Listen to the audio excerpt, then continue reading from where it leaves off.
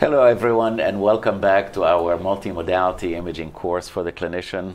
Great to have you back with me this morning. Moderating this session is Dr. Mohammed Shamsi Pasha, who is Associate Director of our Ecolab and a multimodality imager also. We had him yesterday present great cases. So I hope you enjoyed the past 2 days, and today is about half a day with you emphasizing different areas where imaging can have a significant impact, which is adult congenital heart disease and diseases of the aorta and peripheral vasculature. So with that, I think we're going to go ahead and get started with the program. Our first presenter is Dr. Valeria Duarte. She's our adult congenital heart disease expert and also expert in imaging, various modalities, echocardiography, MR, and CT, and also specializes in high-risk pregnancy. So to you, Valeria, to tell us about unrepaired congenital heart disease in the adult, critical imaging findings in making the right diagnosis. Valeria. Good morning. Welcome to the 11th Annual Multimodality Imaging for the Clinician. I am Dr. Valeria Duarte. I'm one of the adult congenital cardiologists at the Houston Methodist Hospital. Today, we're going to discuss unrepaired congenital heart disease in the adult, and we will highlight critical imaging findings that can help us make the right diagnosis. Without further ado, let's start reviewing some cases. So this is a 29-year-old who presented with a first episode of atrial flutter. On echocardiogram, there was severe RV dilation and concern for a left to right shunt at the atrial level. All these patients undergo cross-sectional imaging to further characterize the defect and rule out associated defects. So we will look at a 4-chamber stack in a cardiac MRI that clearly shows us that there is a defect in the atrial septum in the vicinity of the atrioventricular valves. There is no septum near the mitral or the tricuspid valve. So this is what we call a primum ASD. Primum ASDs can be diagnosed in adulthood, just like this case. Moving forward, just taking a closer look at the same patient, we can see that in addition to the defect, there is a mitral regurgitation here. And I'm going to play it again. Mitral regurgitation. So why does this patient have mitral regurgitation? We always need to look into the mechanism. For a patient who has a primum ASD, the most likely mechanism is a cleft mitral valve. Like this image, this is a short axis at the base of the heart. We can see here the right ventricle, the tricuspid valve, and here the left ventricle and the mitral valve in short axis. We can see in systole the LVOT here. As you can see, this is the anterior mitral valve leaflet. This is the posterior. And you can see that the anterior has a cleft here, like a piece that is missing. And this is what the surgeon at the time of the repair needs to know about in order to suture this carefully. Usually a residual cleft is left to prevent mitral stenosis.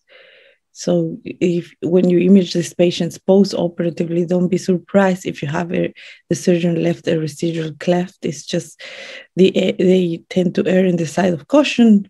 They don't want to cause mitral stenosis. I'll show you another picture here with color.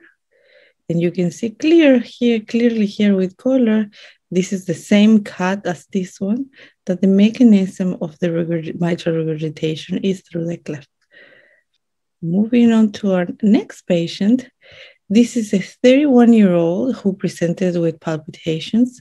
He was told that he had a hole in his heart in childhood, and then he was lost to follow-up except for some sporadic visits to different cardiologists that didn't get to know him well. And he was told that that in echocardiogram, the defect that was previously reported wasn't seen anymore, so it was presumed it was closed. So he did have a dilated RV on echo, but no shunts were reported.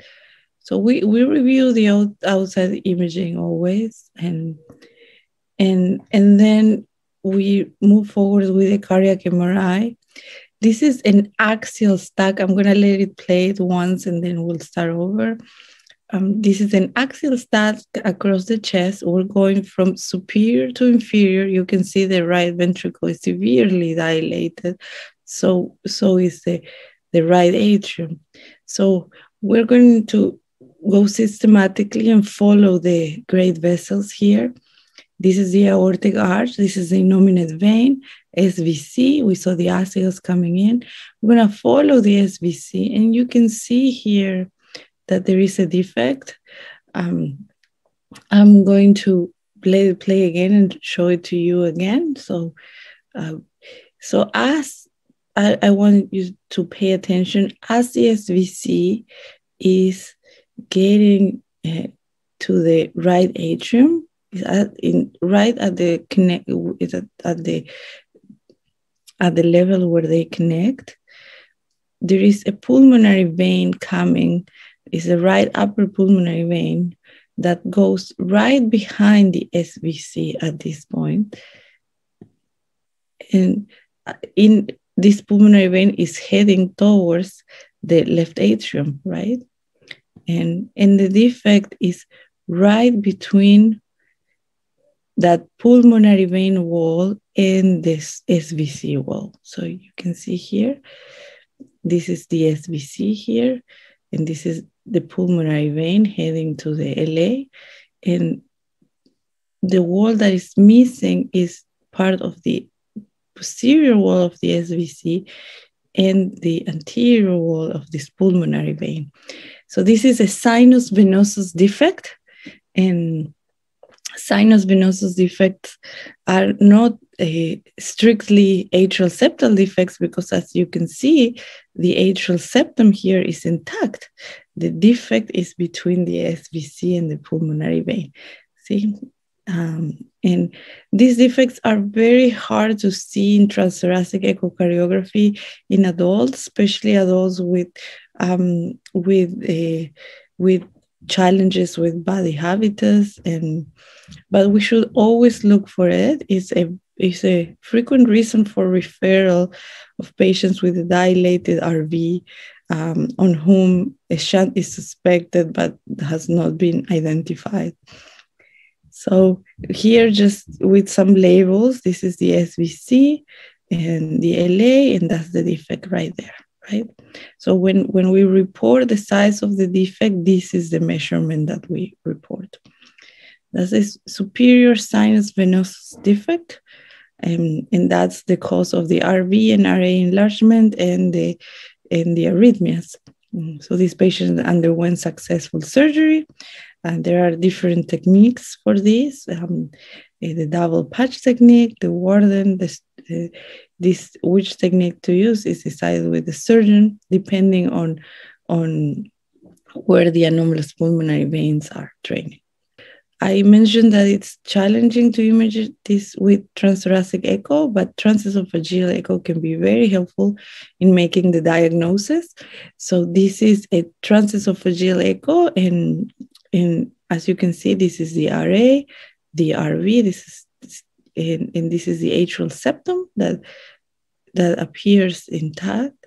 And then if you look at the back, and as you pull your probe higher, cranially, you can identify the defect. I recommend that you always have your color on when you're looking for this, because when the defects are not as clearly seen as here, the jet, as you can see here, showing clear left to right shunt can help you in the diagnosis. And then we have another case of a patient who presented, a 54-year-old, very active, who presented with atrial arrhythmias and decreased exercise tolerance. He had a secundum ASD repair in the 70s. And he presented with RA and RV enlargement, and his autosaturations were decreasing with exercise. This patient particularly was very active and played competitive sports for his age range. So he could notice these changes pretty easily. So he had an MRI at another institution, and looking at the 4-chamber stacks, like we looked earlier, there was the atrial septum appear intact. However, whenever we see right ventricular dilation in a patient that had a shunt repaired a long time ago, we need to make sure that there is no residual shunt somewhere. So for that, we do an atrial stack. We take images oblique to the atrial septum, just as demonstrated here. And I'll show to you what they look like.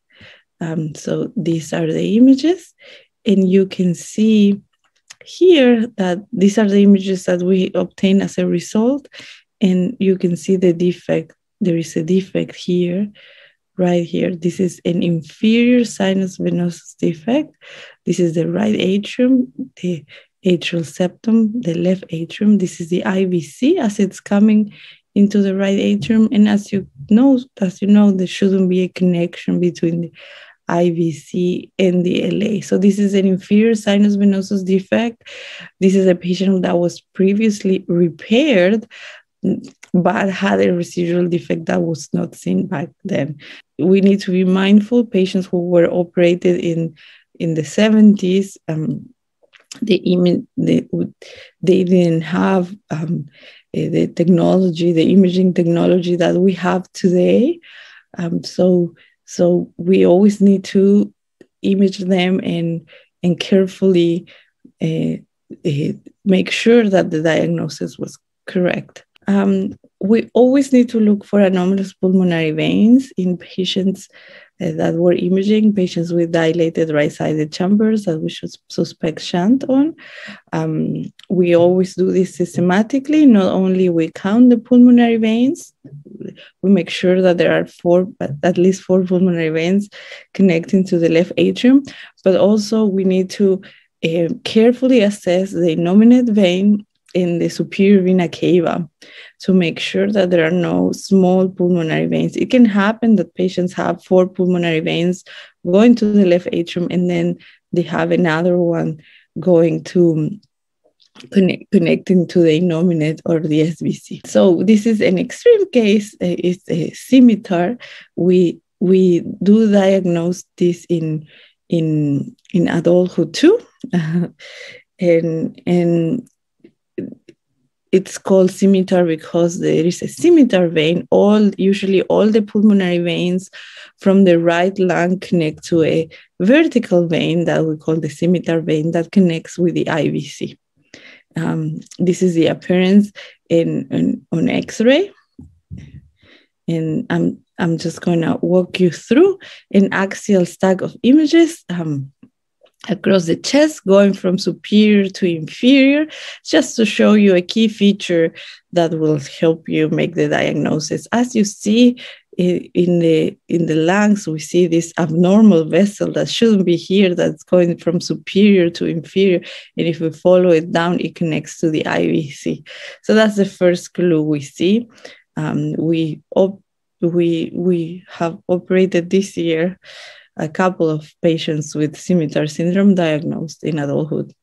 So it's not as infrequent as one may think. Okay, this is a 3D reconstruction. You can see the scimitar vein there very clearly. Moving on to our next case, this is a 30-year-old female with hypertension who presented with an acute stroke with left-sided hemiparesis. She was diagnosed with a right vertebral artery dissection on an XCTA. And the echocardiogram showed a bicuspid aortic valve without significant stenosis or regurgitation. And however, this flow pattern was noticed in the descending aorta. As you can see, there is a continuous flow. The pulsatility is not as clear as in normal cases, and the waveforms are blunted. So whenever we see this, we should, especially in a patient with bicuspid aortic valve, we should suspect coarctation. This is the CT of this patient, and as you can see, she had critical coarctation. And if we pay attention here, we can see prominent collaterals. I will show them to you in a 3D reconstruction. These are all the collaterals bypassing the obstruction, as you can see. And this also highlights the importance of working up patients with young patients with hypertension for secondary causes. So this patient underwent intervention successfully percutaneous this was her choice. We can offer them surgery or a percutaneous intervention and with a great result. Other lesions really quickly that can be diagnosed during adulthood. So first we have a loop transposition of the great arteries. This can be diagnosed in adulthood too. I have patients that were diagnosed in their 30s and 40s. Those are patients that usually do very well until they start presenting with either arrhythmias or signs of heart failure because of systemic right ventricular failure. As you can see, this can be diagnosed on echocardiogram as well. I just wanted to highlight some features to pay attention to. So the ventricle that is in the position where the left ventricle should be, this is a 4-chamber view, just like in echo, appears to have more trabeculations, which raises suspicion for this being a right ventricle. The AV valve sits lower than the AV valve on the other ventricle. So that suggests a tricuspid valve. And then, as you can see, there are attachments, septal attachments of the AV valve and trabeculation, which are suggestive of right ventricular morphology, as opposed to the left ventricle that always has a smooth septum. So this is L-loop transposition. The main issues we need to look for is RV dilation, RV dysfunction, dilation of the tricuspid annulus with systemic tricuspid regurgitation that presents clinically like mitral regurgitation. Some patients do better than others, and some patients present with heart failure earlier, and we need to do the appropriate workup to see if transplant is indicated. As you can see, a feature of L-loop transposition, the vessels are parallel, they don't cross the great arteries. And you can see here the right ventricle, the anterior, the aorta is coming off of the right ventricle. And then you can see that same concept of the great arteries and their relationship in a 3D reconstruction.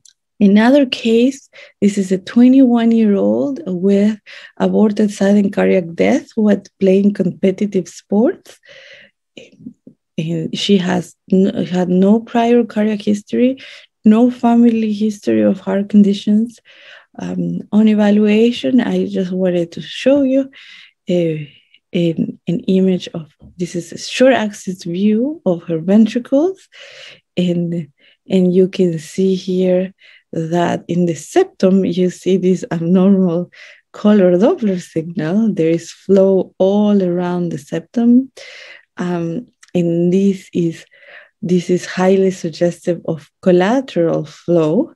And in a young patient, we need to look for anomalous coronary arteries. And as you know, for congenital heart disease, we usually need to look at non-conventional views to make a diagnosis.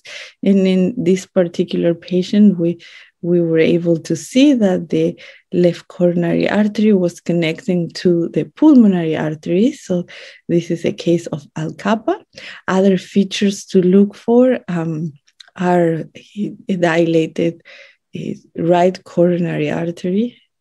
And as the pulmonary pressures decrease after birth, the flow reverses and it goes from the RCA to the left coronary artery into the pulmonary artery.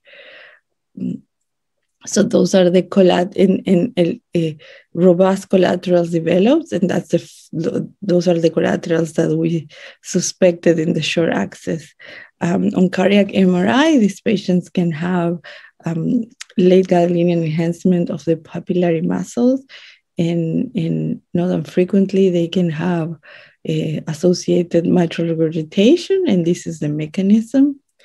So something to keep in mind as well. So with that, I think I'm running out of time, so I'm going to share some pearls. Whenever we see a dilated right ventricle, we shouldn't stop until we find the cause. All imaging modalities can miss defects if they're not appropriately protocoled. So we need to know what we're looking for and protocol the images appropriately. And it's important to work with the technicians and not let the patient leave the scanner until we actually have a diagnosis. If we don't have information about the history of the patient, we should talk to the referring physician. If the anatomy looks complex, confusing, and we are struggling to find a diagnosis, we should obtain an axial or coronal stack or a set of 3D images like a navigator. We use the navigator here. Whenever we find a defect, we need to look for other complications and associated defects. So that's part of a comprehensive examination. For ventricles, we need to pay attention to the morphology like we discussed, and not as much to the position. We should think about right ventricle and left ventricle as names and not descriptions of where the ventricles actually are. The morphology of the ventricle defines what ventricle it is. And then we should count the pulmonary veins, but we should also assess the innominate and the SVC for partial anomalous pulmonary vein return in all patients. And we report QPQS in all of our patients too. And so always try to be as comprehensive as possible to give an answer and a diagnosis to our referring physicians. So with that, I'm going to close this lecture. I thank the organizing committee for having me, and I look forward to next year. Well, thank you so much, Dr. Duarte, for a very wonderful, insightful presentation.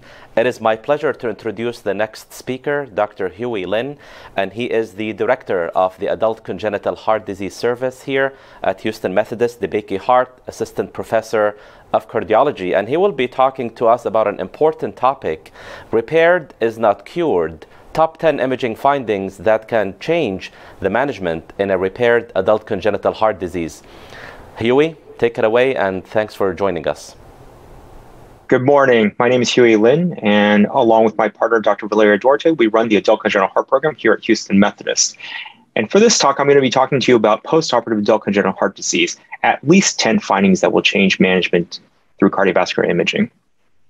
So these are lesions we're going to cover, as well as some others, including transpositionally great arteries, tetralogy of flow, AV septal defect spectrum, single ventricle Fontan. And of course, because this is congenital heart disease, we often have to talk about the off-label use of devices. So why are we talking about this? We in the field feel that adult congenital heart disease is actually almost like a tidal wave. And if you look at the last 60, 70 years in progress in medicine, we can see why now at this point in time, we're seeing an avalanche of adult congenital heart patients. in fact, it turns out that there are almost 2 million adults with congenital heart disease and many, many more adults with congenital heart disease than there are children at this point. So let's just jump right into it at this point and talk about our first case. So this is a 29-year-old man with a history of severe congestive heart failure and borderline cardiogenic shock who presents to us for consideration of mechanical support or transplant. He had an emergency procedure as a neonate, and then he had heart surgery at 3 years of age. And this is his transthoracic echocardiogram with Doppler findings as we see. So here we can see a CT scan, and we can see what really helps us to understand actually what's happening to him and what type of surgery he had. So this is in fact actually the systemic right ventricle. This is the tricuspid annulus. This is the mitral annulus. This is the subpulmonic left ventricle, and this is the pulmonary veins. And of course, then what would this actually be? It turns out that this is transposition atrial switch. If we go through, we can actually look up higher that the aorta is anterior, and the way we can tell is because there's a left coronary artery coming off of it. And posterior to the aorta, of course, is the pulmonary artery. So let's look at transposition of the great arteries in a little bit more detail. So at birth, these kids are very sick. So as we remember, the right ventricle gives rise to the aorta, hence the first part of the transposition. And in fact, that blue deoxygenated blood flow goes through the systemic circulation and continues to be further deoxygenated. And it comes back through the venous circulation back to the right atrium. Similarly, in parallel, the left ventricle gives rise to the pulmonary artery and pumps the oxygenated red blood to the lungs, which become more oxygenated and come back through the pulmonary veins back to the left atrium. What this means then, of course, these kids are very sick right at birth, right after they're disconnected from the placenta. And so a lot of them to survive, we have to create some sort of shunt. And so that's where the rational septotomy became very powerful in its usage here. And so in order to allow shunting, an atrial septal defect is created via a catheter-based procedure to create a hole between the right atrium and left atrium in the atrial septum. What this then allows is for the child to survive for at least a couple of years until the next step in palliation can occur. Of course, they do walk around with lowered saturations because there's significant mixing at the atrial level, which also in part lets them survive. So what's the next step? The next step traditionally had been the atrial switch, and we'll talk a little bit more about what happens in the modern era. But for many decades, the atrial switch was the go-to palliation for these patients after they had their Rashkin procedure. So the way the atrial switch works is that the SVC and IVC are baffled to the left atrium, such that the deoxygenated blue blood goes to the left atrium, left ventricle, which then gets pumped to the lungs through the pulmonary artery, goes to the pulmonary circulation, and allows for oxygenation of the blood. Then this oxygenated blood comes back through the pulmonary veins through the atrial baffle to the right atrium. The right atrium gives rise to the right ventricle. The right ventricle then pumps that red oxygenated blood flow to the aorta and to the systemic circulation. And that's how you deliver oxygenation to the body. So it's typically called a Senning or a mustard procedure. And the mustard was typically using exogenous material, where the Senning was much more complicated in that it used atrial tissue to fashion these baffles. We typically see that the Senning has slightly better outcomes because of the fact that the atrial baffles made out of atrial tissue grows with the patient, whereas the mustard baffle typically does not grow with the patient and can typically have very common problems with it. So in this particular situation, our patient has severe tricuspid regurgitation, which in this particular situation is the systemic AV valve, which allows them to not only have pressure overload due to the RV being the systemic ventricle, but also volume overload because of the tricuspid regurgitation. And we know once we see more than moderate tricuspid regurgitation that these patients move towards failure very quickly, and they need to be watched very quickly and referred to a quaternary or tertiary quaternary care center, as they may require some sort of mechanical support as they may proceed into cardiogenic shock, just like this particular patient. So in transposition with atrial switch palliation, these patients are subject to heart failure, especially in the setting of more than moderate tricuspid regurgitation as that systemic right ventricular tricuspid annulus dilates. They're also subject to atrial arrhythmias, which in certain situations can subject them to the risk of sudden death. So these patients need to be watched very carefully, especially as they reach their fourth and fifth decades. So what is this? This is a CTA of another patient. And as we go through the great arteries, we'll get a better sense of exactly what we're dealing with here. Note should be made that the patient has previously had a median sternotomy. So we know, of course, this is a postoperative patient. So in the mid-80s, the standard of care became the actual arterial switch.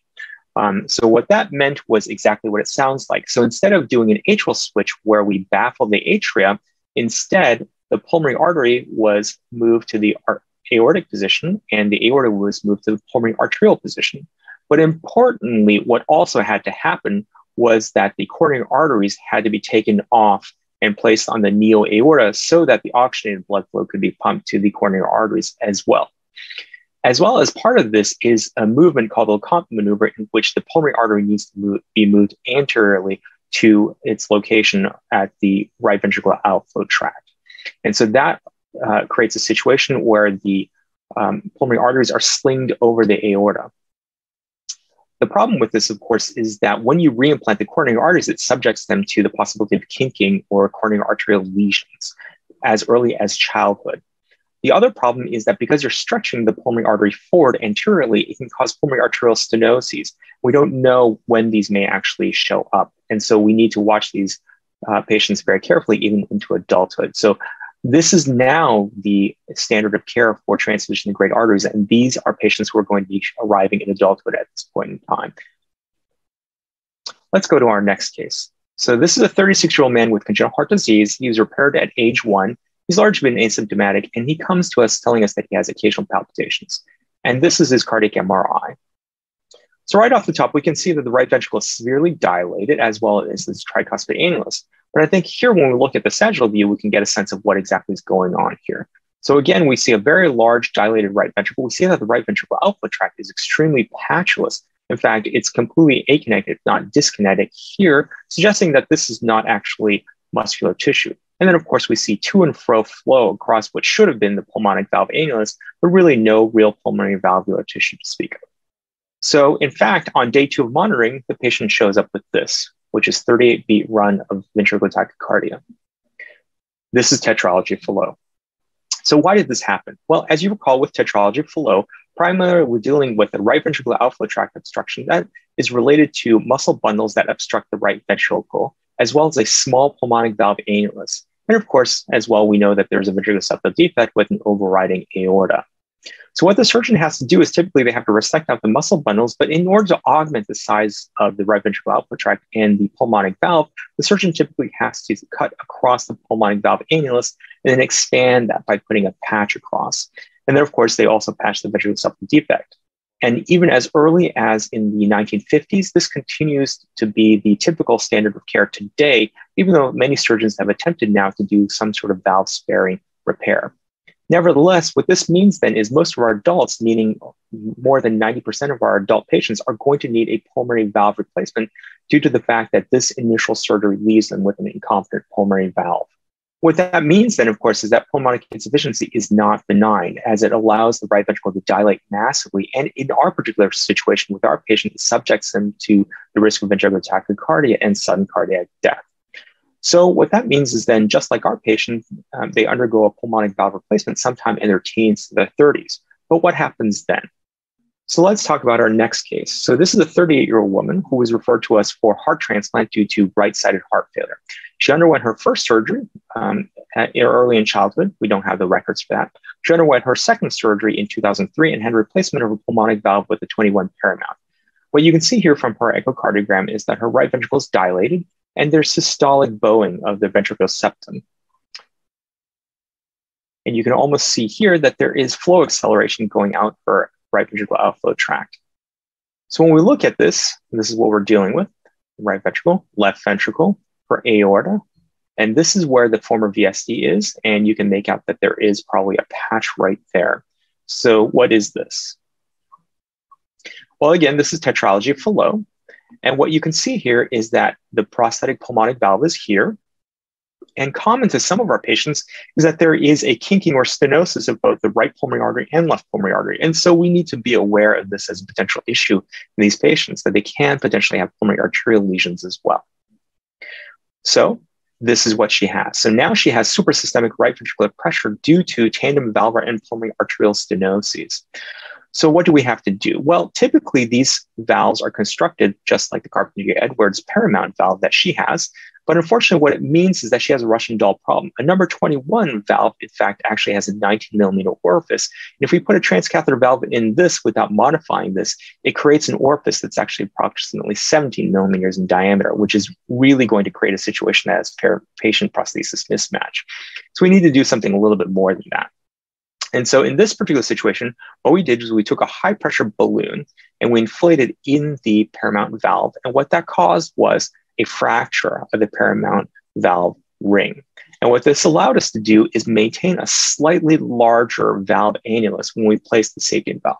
So you can see us here placing the sapien valve after we fractured the valve ring, which allowed us to get approximately 22 to 23 millimeter internal diameter of this valve and allowed us to have at least a pretty decent amount of flow and get her through the situation. And then thereafter, what you can see here is we placed the stent within the right pulmonary artery and ballooned the left pulmonary artery. And we were really able to reduce the right ventricular pressure from 90 down to 50 millimeters of mercury.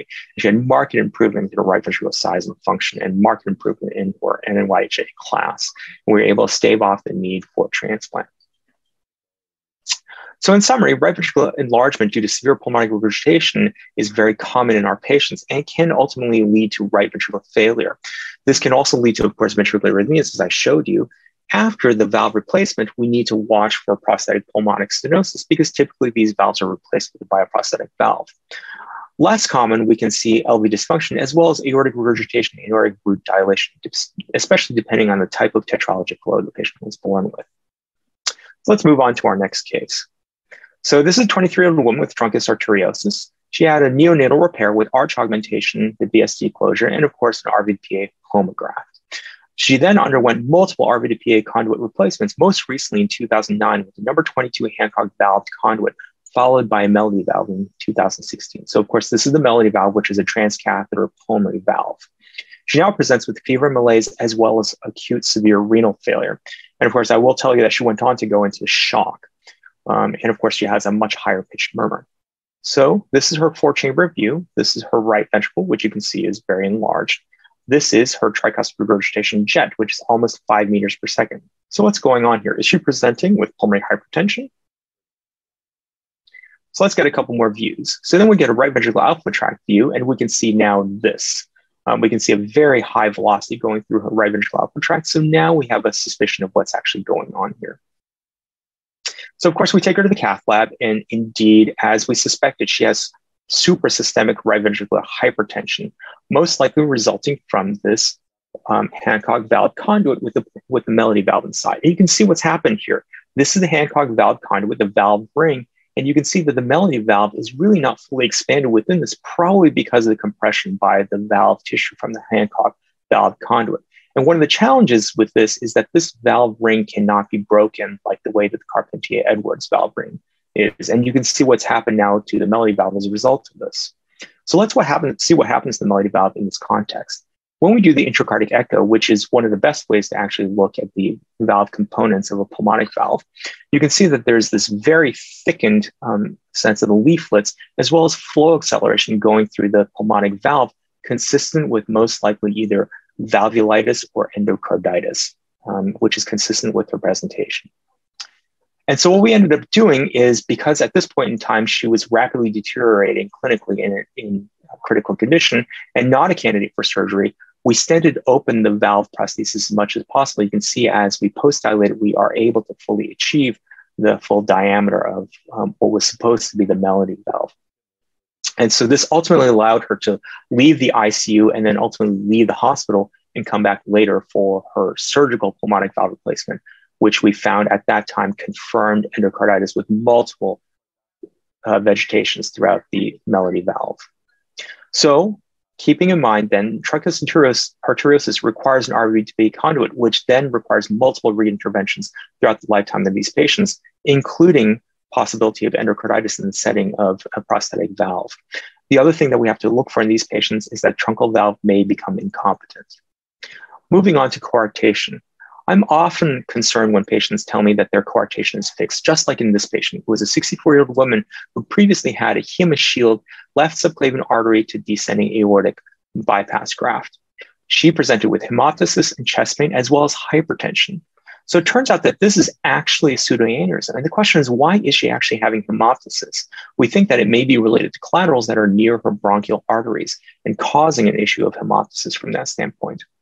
So how are we going to fix this? So we took a hybrid approach. You can see here that we have her in the hybrid operating room, and we're importing her CT scan to guide the intervention. What you can see here is that CT guidance allows us to implant a covered stent through the original coarctation, and to do this in a safe manner so that way we can cover any potential perforations or rupture during the intervention. Thereafter, what we did was we combined a surgical approach by creating a bypass graft from the carotid to her subclavian, and then we closed the subclavian outflow so that way we would not return flow back into the pseudoaneurysm from a previous bypass graft. And you can see here the covered stent that covers the entire system as well as expands the coarctation.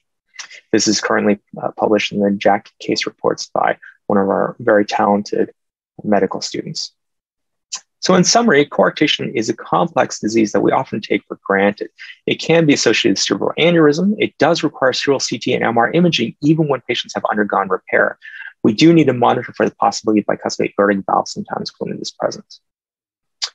So moving quickly on, we can see this patient here who is 30 years old who has RV enlargement on her initial echo. Very profoundly large RV. And you see this finding on her transthoracic echo. What is this? Those of you who say premium atrial septal defect, you're correct. So what are we dealing with premium atrial septal defect? Well, it turns out it's very important to consider that it exists on a spectrum. And in fact, when we think about it that way, we can understand that there can be involved the AV valves.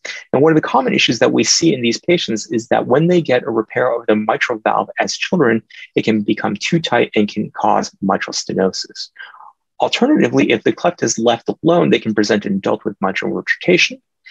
And of course, sometimes these patients were treated with PA banding, leaving them with supravalvular pulmonic stenosis. And then, of course, sometimes they can have residual septal defects, which are typically benign. Finally, we're going to touch on this patient. This is a 19-year-old woman who presents with a second stroke to one of our sister hospitals, and she comes with a diagnosis of dextrocardia. So what is this? That's right. This is single ventricle palliation. So what are we dealing with here? So when we look at her MRI, you can see here that she has this conduit. And that is indeed the fontan. So in the situation of this type of example, which is tricuspid atresia, what we want to do is we want to create a system where the right ventricle is not necessary for systemic output. And so typically that requires some sort of shunt to palliate them through that, which includes either a Blalock-Taussig, Watterson-Cooley, central Potts, or Sano shunt. And then it moves on quickly to the Glenn, and then followed by the fontan. And the fontan completion is typically the SVC and the IVC directed towards the pulmonary arteries. In this particular situation, we can see that there are problems with systolic heart failure, protein-losing enteropathy, liver failure, cirrhosis, and carcinoma, as well as hemoptysis. And specifically in this particular situation, paradoxical embolism. Why? Well, right here, you will see that oftentimes surgeons will leave this, which is a fenestration, which allows communication between the fontan circuit itself, as well as the systemic atrium. And the reason for this is intermittently, you may need decompression from the fontan side where the venous congestion becomes too high, or you may need decompression of the systemic atrium back to the fontan. And however, in this particular situation, you can see that we have shunting from right to left, as you can see by this jet, and that has allowed this patient to have paradoxical embolism. Typically, we take these children back after their fontan repair, somewhere around 3 to 5 years of age, and close this fenestration percutaneously. This patient did not have this done, and therefore she's had multiple recurrent paradoxical strokes. So, in summary, what we've talked about today is transposition of great arteries, and the most recent standard of care now will be transposition of great arteries with arterial switch. So we do need to watch for the coronaries in these patients. As well, we talked about tetralogic flow, which will probably present to you initially with severe pulmonary regurgitation and RV enlargement and possibly even ventricular tachycardia. Likewise, we've talked about coarctation, that even the fixed, quote unquote, coarctation, these patients can present with severe aneurysms and pseudoaneurysms. They need to be monitored with cross-sectional imaging. We also talked about how AV septal defects also present with mitral valve disease and mitral valve lesions postoperatively. And then finally, we talked about how Fontan can present with myriad of mechanical issues. I hope you learned something from our evaluation of postoperative congenital heart disease today. Please reach out to me if you have any questions. I look forward to seeing you in the future. Good morning, everyone. I'd have the distinct privilege to be able to introduce our next speaker, Dr. Miguel, who is Chief of the Division of Cardiac Surgery and Thoracic Transplant Surgery here at Houston Methodist. We'll be speaking on an interesting topic, eyes and ears, what the surgeon and interventionalists need from the imager before re-intervening on adults with complex congenital heart disease. Dr. Miguel, take it away. Well, Faisal, thank you very much for that introduction. And I'm very fortunate to work with Dr. Duarte and Dr. Lin, very talented imagers and interventionalists, which, and they do function as my eyes and ears. I'm going to talk about in the next 15 or 20 minutes what a surgeon needs to know from an imager before re-intervening on adults with complex congenital heart disease. I have no conflicts of interest. As we've learned, if you were born in the same decade I was born in with congenital heart disease, there's a very low likelihood that you'd live to be an adult. Given the dramatic improvements in the care of pediatric congenital heart surgery patients from the cardiologists and surgeons, now 90 to 95% of babies with complex congenital heart disease live to adulthood, which has created an issue that we have more adults than children with complex congenital heart disease. Over the years, the goals of cardiac surgery have been, in the beginning, largely palliative. That was manipulating the physiology rather than the anatomy. That gave way to reparative techniques where the anatomy was changed, but often, if not always, left residual lesions. And the goal, the holy grail, if you will, corrective lesions that not only repaired anatomic problems, but left them without, left the patients without residual lesions. When taking care of patients surgically with adult congenital heart disease, sometimes we have new diagnoses. There'll be somebody with an ASD, or we recently had an adult with tetralogy of Fallot that wasn't repaired as a child. But most of the patients we take care of are those who have had previous palliative or reparative surgery. And that there is not just the natural history of those diseases, but the natural history of the corrected diseases that we have to manage. And also, as the patients get older, we have more patients with acquired heart disease. Oftentimes, when we get to see these patients, we have very limited information, and we need to use our imagers to help us figure out not only what the patient has, but oftentimes what the patient had when they were born and what surgical corrections or interventional corrections have been done. And so the imaging helps us not just to confirm the diagnosis, we can identify anatomy and previous repairs or palliations, as well as new pathology. This really helps facilitate reoperations with regard to managing collaterals, helping us get back into the chest safely, given many of these patients have had multiple operations, different cannulation strategies, and how to protect the brain and the heart. Protect the brain not just from calcifications, but also air and thrombotic emboli. So when I see a patient that needs a reoperation, I kind of look at them as a blank slate. We need to make sure that all structures are present or accounted for as we plan their operation. And as Dr. Duarte very nicely showed, it requires a very systematic approach, starting at the top of the list and working your way all the way down to, again, making sure that all structures are present or accounted for. There's a chest x-ray that when I was a resident I would have thought was put up backwards, but this is a patient with situs inversus. Red flag that there are going to be structures that are not in the right location. The This is important for a surgeon because very frequently the systemic venous return will be or can be abnormal, whether it's an interrupted inferior vena cava that will directly impact if you cannulate the patient using the femoral vein, or a common structure that we see on imaging is a persistent left-sided superior vena cava, present in about 2% of the population.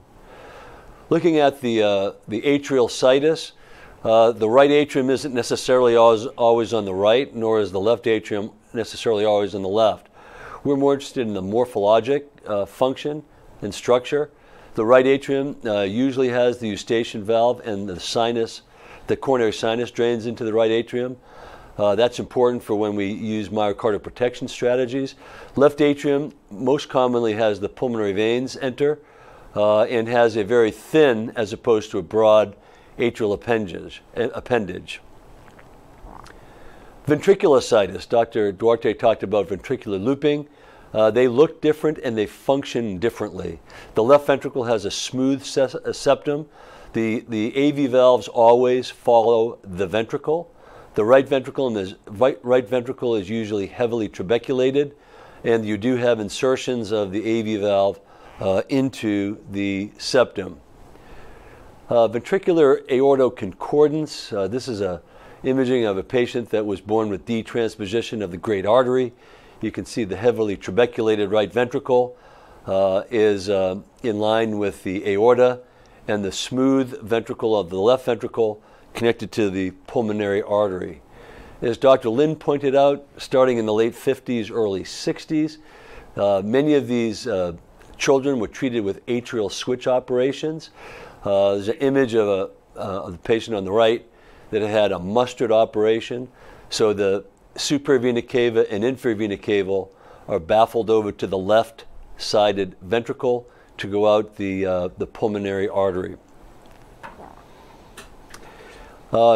Many of these patients now are, most of the patients are treated with arterial switch operations, which not only involves more than just changing the aorta and the pulmonary artery. This is an image of a patient that had a Lecomte maneuver. So the actual pulmonary artery is moved to be anterior to the aorta. And this can have a significant impact when you're reoperating on these patients. Normally the aorta is out in front, and to get at the aortic root, have to actually divide the pulmonary artery in half to get at the aortic root.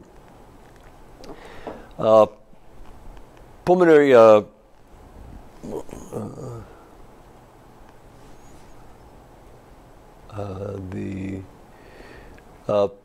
pulmonary veins.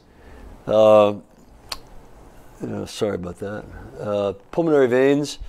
In this video, this is a patient that has partial anomalous pulmonary veins draining not only in the right but also on the left. And important to know that in terms of how to reconstruct it.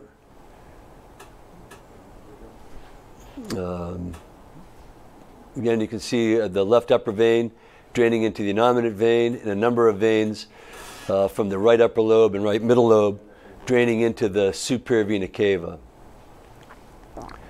The AV valves. The mitral valve, again, always follows the left ventricle, the morphologic left ventricle. It has two leaflets and generally two papillary muscles with no septal insertions. It generally inserts in the fibrous skeleton more cranially, as opposed to the tricuspid valve, generally has three leaflets. It does have septal insertion, and the annulus is more apically displaced. Very important for the imager to let us know what the ventricular function is. Certainly patients who have a systemic right ventricle, it can be very deceiving that even minor changes in the right ventricular function can have make a big difference in how well that patient does surgically. Valvular function, certainly as the congenital lesions were forming embryologically, flow follows development, or development follows flow. So some of these valves can be somewhat atretic or stenotic, or some of them can be large and have difficulties with coaptation. Intracardiac shunts, very important to have these identified preoperatively so we can manage them. There are a number of different kinds of atrial and different ventricular level shunts. There are surgically created shunts, the classic Blalock-Taussig shunt, which is the right subclavian artery distally had been ligated and divided, and the proximal end of the subclavian vein of the subclavian artery surgically implanted into the pulmonary artery. That would be very important to know before we were to cannulate the axillary artery, as well as patients who have had more central shunts, whether it be a pot shunt, which is the descending aorta to the left pulmonary artery, or a Waddesdon shunt, the ascending aorta to the right pulmonary artery. Important to know about these and to control them before you come back to the operating room, usually in the interventional suite. Coronary artery assessment. First and foremost, we know that patients born with congenital heart disease have a higher predilection for developing atherosclerotic coronary artery disease, so have a higher level of concern that maybe even in younger patients they can have atherosclerotic coronary artery disease.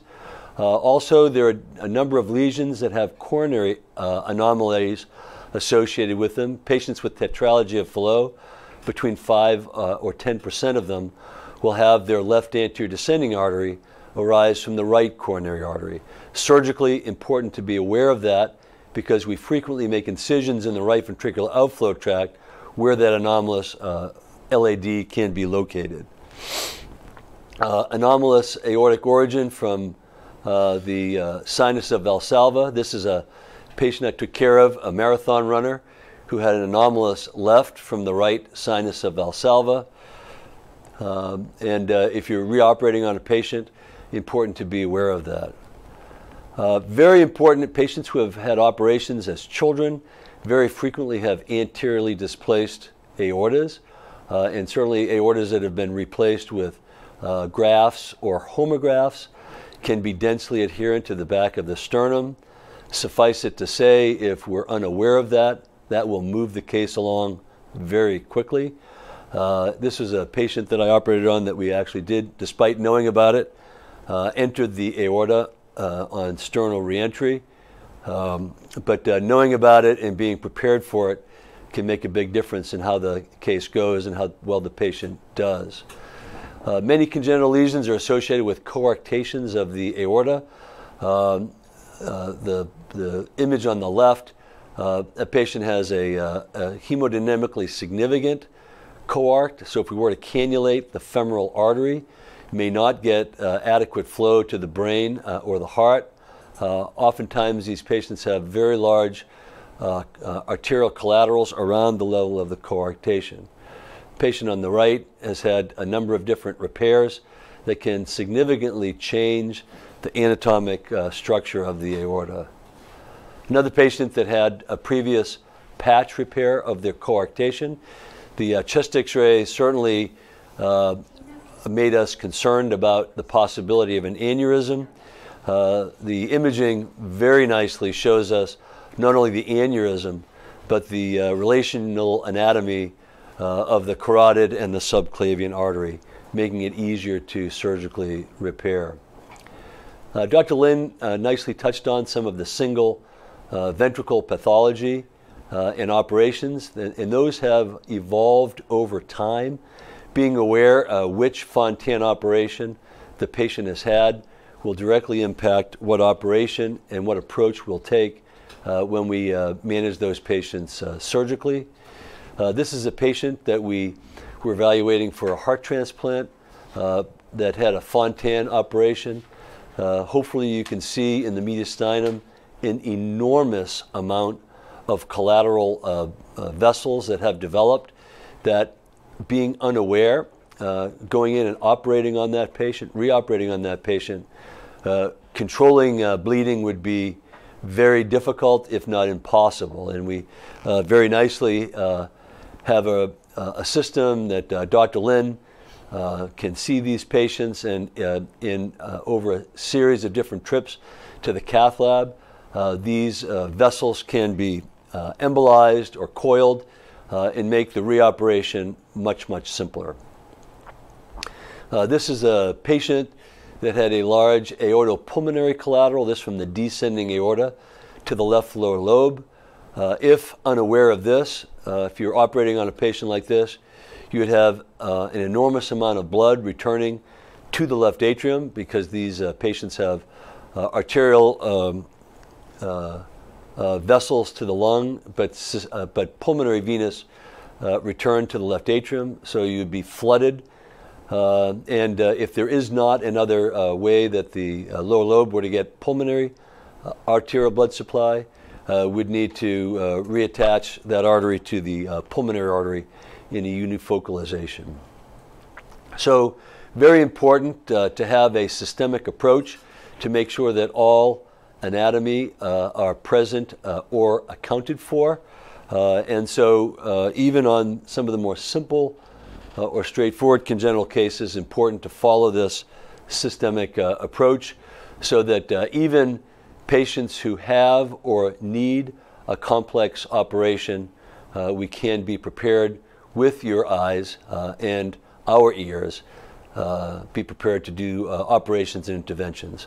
With that, I'm very happy to take any questions. Thank you very much. Thank you, Dr. Miguel, for your fine lecture. We look forward to your next talk here at 9:20. I have the honor of also introducing our next speaker, Dr. Shamsi Pasha. Dr. Pasha, as many of you know, is a true multimodality imager and is also the assistant director of our echo lab here at Houston Methodist. He will be speaking on what is the best technique to evaluate the aorta. Is it echo, CT, or is it dynamic MRI? Mohammed, take it away. Thank you so much, Faisal, and good morning, everyone. I've been tasked to talk about a very important topic. As Dr. McGillivray said, would love to be providing roadmap for our surgeons for those different aortic pathologies. It really starts up with echocardiography, where you can actually visualize the aortic root and the proximal ascending thoracic aorta. The different methods for aorta imaging really starts with echo, because it's very helpful to do serial measurements of aortic root dimensions. It also is a versatile technique to evaluate any concomitant aortic regurgitation. The suprasternal views are also needed with every echo protocol to show dissections, coarctations, or patent ductus arteriosus. Where does the cross-sectional anatomical imaging stand? So basically, both CT and MR, they provide a wide coverage field of view. You can evaluate the entire aorta along with its smaller branches. It really provides a superior image quality with isotropic voxels and 2D, 3D reconstruction in any orientation. This is a 3D volume rendered image from CMR. This is a 2D representation of the entire aorta from the proximal to the aortoiliac bifurcation. Some of the pros of cardiac CT is that it's universally available. It really provides a short scan time with very high, one of the highest spatial resolution techniques at a lesser cost. You get concomitant coronary evaluation, and it's really better for calcification. Advantages of cardiac MR is really in tissue characterization, and particularly aortic wall imaging.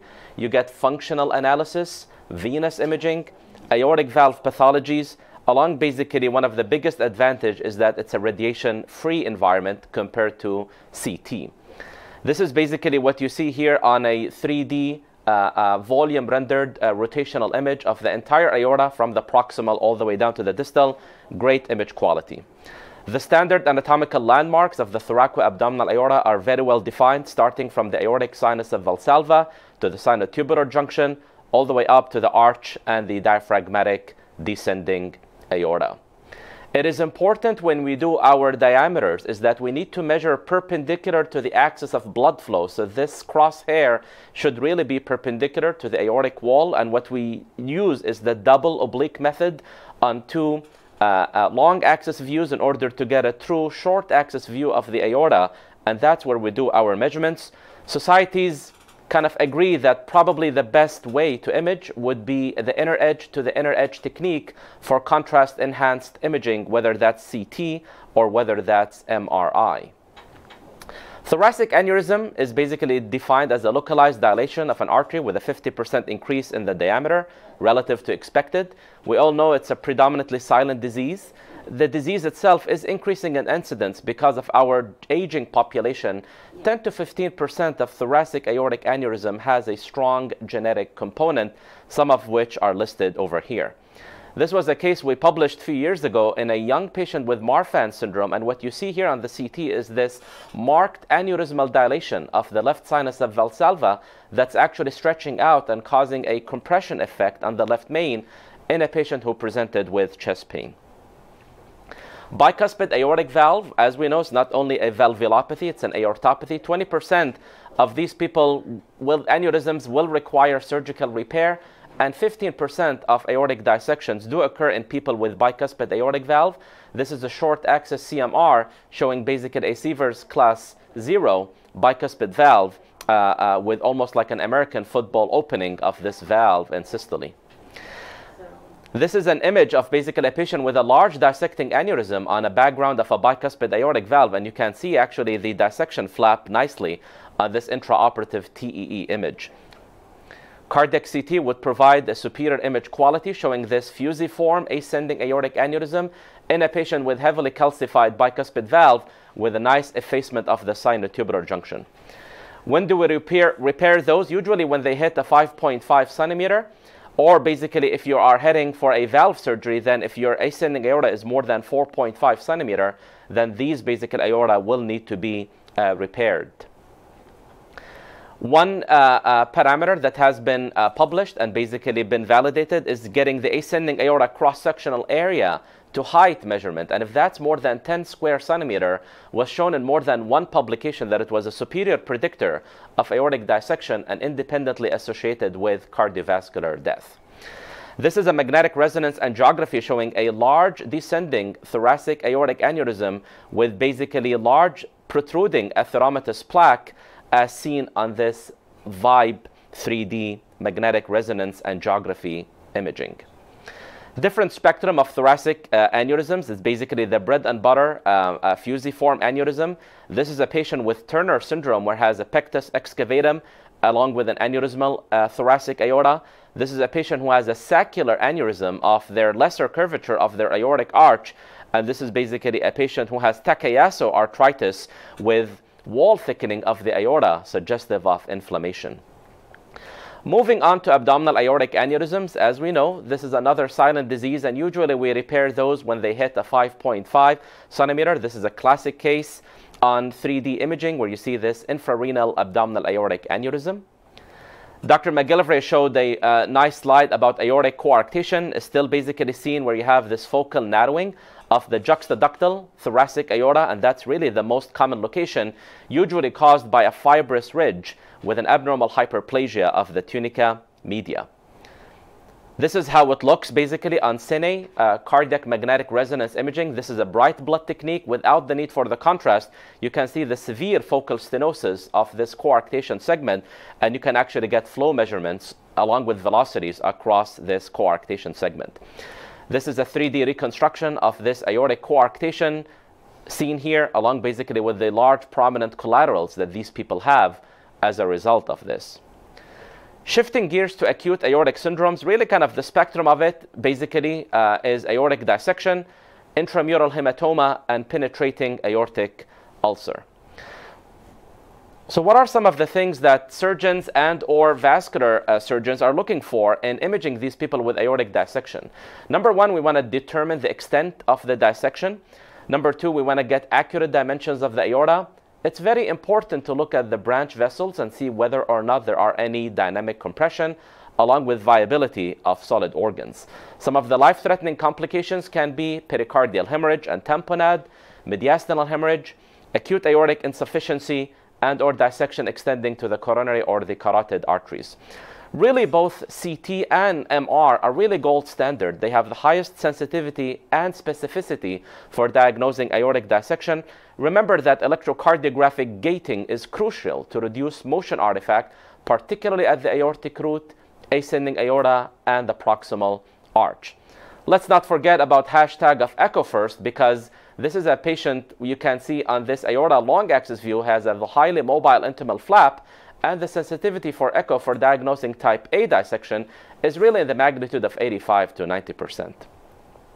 This is a patient with a three-dimensional CT image, and what we actually see here is a highly mobile type 1 DeBakey dissection starting from the root and extending all the way up to the brachiocephalic artery. We can nicely see the double barrel lumen, which basically represents the true and the false lumen. Here's the true, here's the false lumen. We can nicely see the entry tear along with the aneurysmal dilation of the thoracic aorta. This is actually a still frame image from a cardiac CT with a sagittal reconstruction. You can see the entry tear. You can see this large filling defect occupying the false lumen, most likely because of the slow flow. It's less enhanced, and it's basically full of thrombus. Surgeons love cardiac MRI because it provides the dynamic mobility and motion in real time, basically, for these dissection flaps. This is a patient who has had a repaired type 1 dissection and basically has left with a type B aortic dissection. You can see the intimal flap, the true lumen in the middle is really being compressed by this large, almost near spiral dissection. This is actually right at the level of the celiac artery. The true lumen is in the middle, and it's basically trying to expand, but it's really being compressed by the false lumen from high pressure. This was a patient from a few years ago who was emergently transferred to us after a diagnostic left heart catheterization. We all can see here the dye hanging in the aorta, aortic root and the proximal ascending aorta. Well, what this is unfortunately an iatrogenic dissection / intramural hematoma. How do we differentiate this from the classic dissection? There is really no enhancement after giving IV iodinated contrast. There is really no intimal tear, and there is no spiraling. Thankfully, this patient was monitored in the hospital and did not need any surgical intervention. This is a sagittal reconstruction on cardiac CT showing severe, almost grade 4 atherosclerotic changes in the aortic arch. You can see that any of these would have a high embolic potential. This is a still frame on cardiac MRI showing a penetrating aortic ulcer in the proximal descending thoracic aorta. This is basically the 3D reconstruction image showing this exophytic lesion of the penetrating ulcer. TEE with especially 3D can nicely show you basically those highly mobile atheromatous plaques in the descending aorta. I really would like to kind of point your attention to these literally state-of-the-art review articles that were published in JACC Imaging, Cleveland Clinic Journal of Medicine, and they really shed a lot of light about the importance of multimodality imaging in thoracic aorta assessment. So ladies and gentlemen, my take-home messages is echo will be the initial modality for valvular and aortic root pathologies because its versatility and wide availability, along with the rationale for obtaining serial measurements.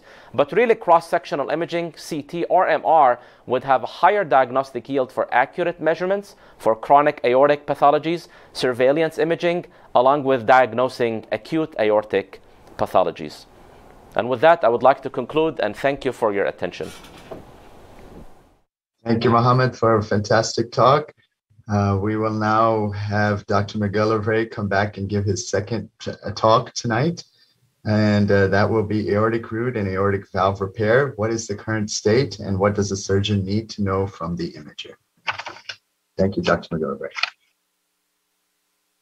Watching that last presentation just reaffirms and reinforces in me how incredible imaging is now. And I would say in my time in medicine that the biggest advancements in medicine have been in imaging and have made from a surgeon's point of view, going from the unknown ocean into a very navigatable sea. So I mean, it's really extraordinary. In this next talk, I'm going to talk about aortic root and aortic valve repair. What's the current state and what the surgeon needs to know from the images. And certainly to reconstruct the aortic root and the aortic valve, imaging is critical. I have no disclosures. In 1960, Dr. Harkin did the first aortic valve replacement, and that was done in situ.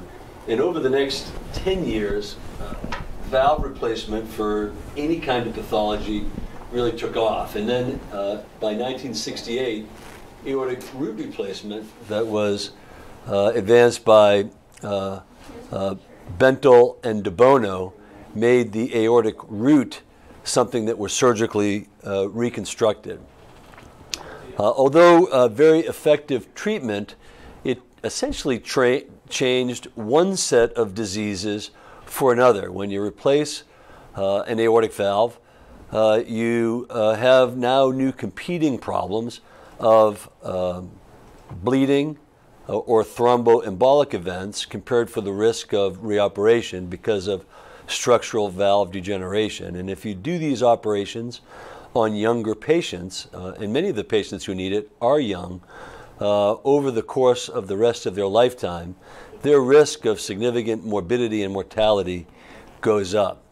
So conceptually, the idea of saving the valve, if you have to reconstruct the valve, or saving the valve if you need to replace the root, is very attractive.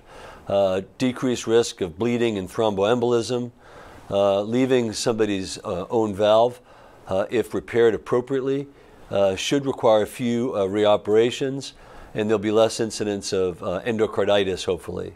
The indications for it would be patients who have aortic root aneurysms with a normal functioning aortic valve. And we see in patients with connective tissue disorders, including bicuspid aortic valve, or patients who have functional aortic valve regurgitation. More and more of us are using valve-sparing root replacement techniques in those patients who have acute type A aortic dissections. And we're using a lot of the techniques for aortic root replacement to do valve reconstruction.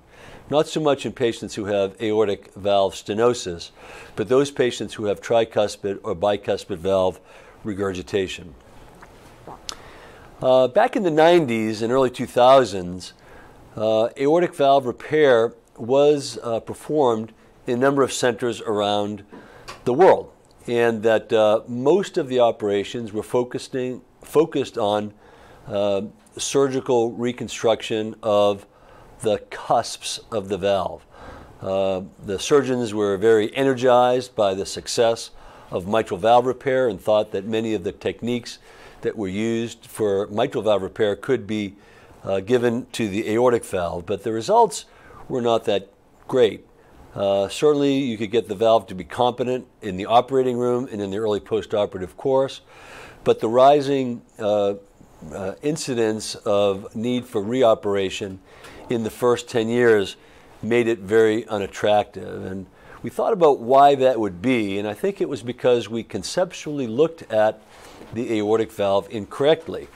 When we do aortic valve replacement, we essentially take out the valve cusps and we sew in one plane a new prosthesis, and it's easy to think about the valve like the Mercedes-Benz sign, like a two-dimensional structure.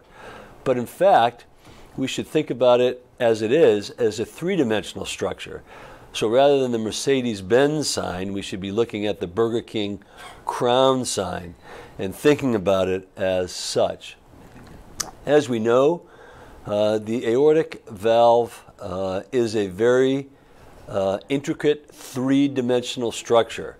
The aortic valve cusps are inserted into the sinuses of Valsalva in a scalloped fashion, but equally importantly to the valve cusps are the basal ring, the ventricular aortic junction that stabilizes the diameter of the left ventricular outflow tract, as well as the sinotubular junction at the top of the commissures. And those three structures, the basal ring, the aortic valve cusps, and the sinotubular junction, comprise the functional aortic annulus.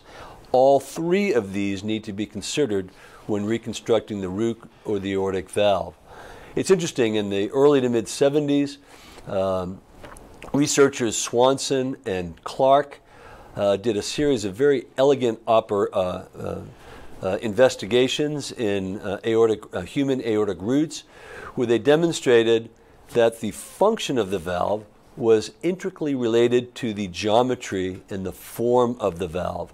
And any change in the geometry of the valve would bring about dysfunction of the valve. Keeping that in mind, looking at the mechanisms of the aortic regurgitation, and that's very important because very frequently when we see an echo report, we learn about the degree of the regurgitation, but what we really need to know when we're going to reconstruct these valves are what is the mechanism for the aortic regurgitation. So if we know what's wrong with it, we know what we can do to fix it. Dr. El-Khoury in Belgium created a classification based on the mechanisms, very similar to the Carpentier system for mitral regurgitation. Type 1 has to do with dilation of the aorta from either the sinotubular junction, the sinuses of Valsalva, or down at the annulus. And that the mechanism is due to the separation of the valve cusps because of the aorta, not necessarily from the valve itself. Type 2 has to do with cusp prolapse, and type 3, cusp restriction, which are the more difficult to surgically reconstruct and durably function. Looking at the valve morphology, the most common tricuspid valve has 3 commissures, usually symmetrically 120 degrees apart. Bicuspid valves, the Sievers classification, type 0, a true bicuspid valve, it can be either vertically or horizontally situated. It has 2 commissures and no raphe. Sievers type 1 has 2 commissures and 1 raphe, and that generally comprises the conjoined cusp, which is frequently the one that is either restricted or prolapsing. And Sievers 2 is not really a bicuspid valve, it's a unicuspid valve with 1 actual commissure and 2 raphes. And again, looking at the concept of root-sparing, valve-sparing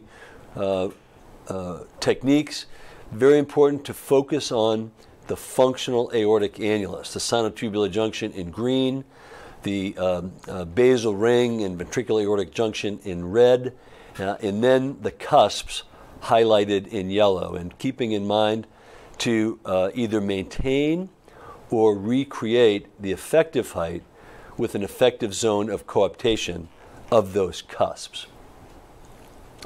The assessment, both preoperatively and intraoperatively, again focuses on those points. The effective height is the distance between the annulus and the tip of where those cusps meet at in the middle of the sinuses of Valsalva. And normally that's about 9 millimeters in a tricuspid valve. The geometric height is the length of each of those cusps. And so in a tricuspid valve, if you have at least 16 millimeters of geometric height, you have enough generally aortic valve cusps to reconstruct. In a bicuspid valve, you need probably at least 20 millimeters of cusp. So in the preoperative assessment on the imaging, looking at each one of the individual aortic valve cusps, looking at its effective height and its geometric height can be very important in how we reconstruct those valves in the operating room. And here you can see the measurements that we like to see in the different views on the echo to determine preoperatively, again, what's the mechanism of the aortic valve function or dysfunction. In the operating room, there are different tools or calipers that we have where we can measure the same thing. Again, looking at the effective height of each of the cusps, as well as what the diameter of the aortic annulus or the basal ring is in the sinotubular junction, with keeping in mind those are what we want to reconstruct into the normal geometric relationships. And what that pathology is will directly result in how we go about trying to reconstruct that valve or that root. And this is a surgical view into the aortic root. When you have a prolapsing cusp, whether it's a tricuspid valve, like in this image, or a bicuspid valve, using central plication sutures, you can raise the height of that cusp to increase the effective height of that valve cusp and allow the zone of coaptation for all three in a tricuspid or both in a bicuspid valve to have a good zone of coaptation. There have been, over the last 30 years, several iterations of valve-sparing root replacements. Initially, it started as a remodeling technique where the sinuses of Valsalva were removed, but the basal ring was left intact, and that was fine if the basal ring was fine, not so fine if it was dilated. And we've gone from using a straight tube to plicating a bigger tube, and now we have anatomically correct tubes, which I'll show in a minute. Very critical part of the operation is to dissect down below the level of the aortic valve and the valve annulus. So essentially separate the left ventricular outflow tract from the surrounding structures. And when you're first learning how to do this surgically, it takes a leap of faith to mobilize that. And in this photo, the coronary arteries have been separated from the sinus of Valsalva. The tissue around the aortic valve and the sinus of Valsalva have been resected, leaving just a small rim around each of the cusps. And again, the most important thing is dissecting down around the left ventricular outflow tract. And as I mentioned, we now have grafts that you can measure to the appropriate size, either by a complicated formula or, as it turns out, just measuring the distance of the interleaflet triangle from the nadir of the cusps to the top of the commissure. And that geometrically, just like Swanson and Clark taught us, is proportionally related to the diameter of the sinotubular junction and the basilar ring, and that can help us choose that appropriate graft. We put in sutures below the level of the aortic valve from inside the left ventricular outflow tract to outside that left ventricular outflow tract, and then those sutures are placed through the base of your graft. The valve cusps and the commissures are intussuscepted into the graft, and those basilar sutures tied into place, which will stabilize the first part of the functional aortic annulus, which is the basilar ring. Then we sew that rim of aorta to the graft, being very precise in how we position the commissures, so that in a tricuspid valve, they're at 120 degrees apart and at the top of the sinotubular junction of the graft. So you recreate that effective height in that zone of coaptation. Once we're done with the surgical reconstruction, we again do the measurements in the operating room to make sure that we have symmetric leaflets, symmetric cusps, that we have an effective height and a good zone of coaptation. When we come off bypass, we really count on the imaging, either by the cardiac anesthesiologist or cardiologist, to look at all of the measurements that we need to know. We want to make sure that there's no billowing of the cusp, so that each of the cusps are above the level of the annulus, that there is a good effective height. We'd like that to be somewhere between 6 to 12 millimeters, that the zone of coaptation is at least 4 millimeters. If there is some regurgitation, whether it's central or whether it's eccentric, it's important to know that, and that is the time to identify what the mechanism of that is, so you can go back on and reconstruct it. This is an algorithm from the group in Belgium who has a tremendous experience. And in those patients that had coaptation above the level of the annulus, so no billowing, if there was billowing, the concern for recurrent aortic regurgitation was, I would say, unacceptably high. If there was no billowing, so if all of the cusps were above the level of the annulus, they looked at if there was any degree of residual aortic regurgitation. If yes, they looked at the coaptation length, and if it was greater than 4 millimeters, the likelihood of recurrence was quite low and satisfactory. If there was no residual aortic regurgitation, the need for reoperation over a very long period of time is quite low. If you look at the outcomes of valve-sparing aortic root replacements, and that's in the black line over a 20-year period, and that's compared with age and gender-matched controls without aortic valve pathology. The long-term survival is quite good. Looking at the need for re-intervention or freedom from reoperation, for those patients that get a reimplantation technique, again, the need for reoperation, if done effectively and appropriately, is incredibly low over a 20-year period.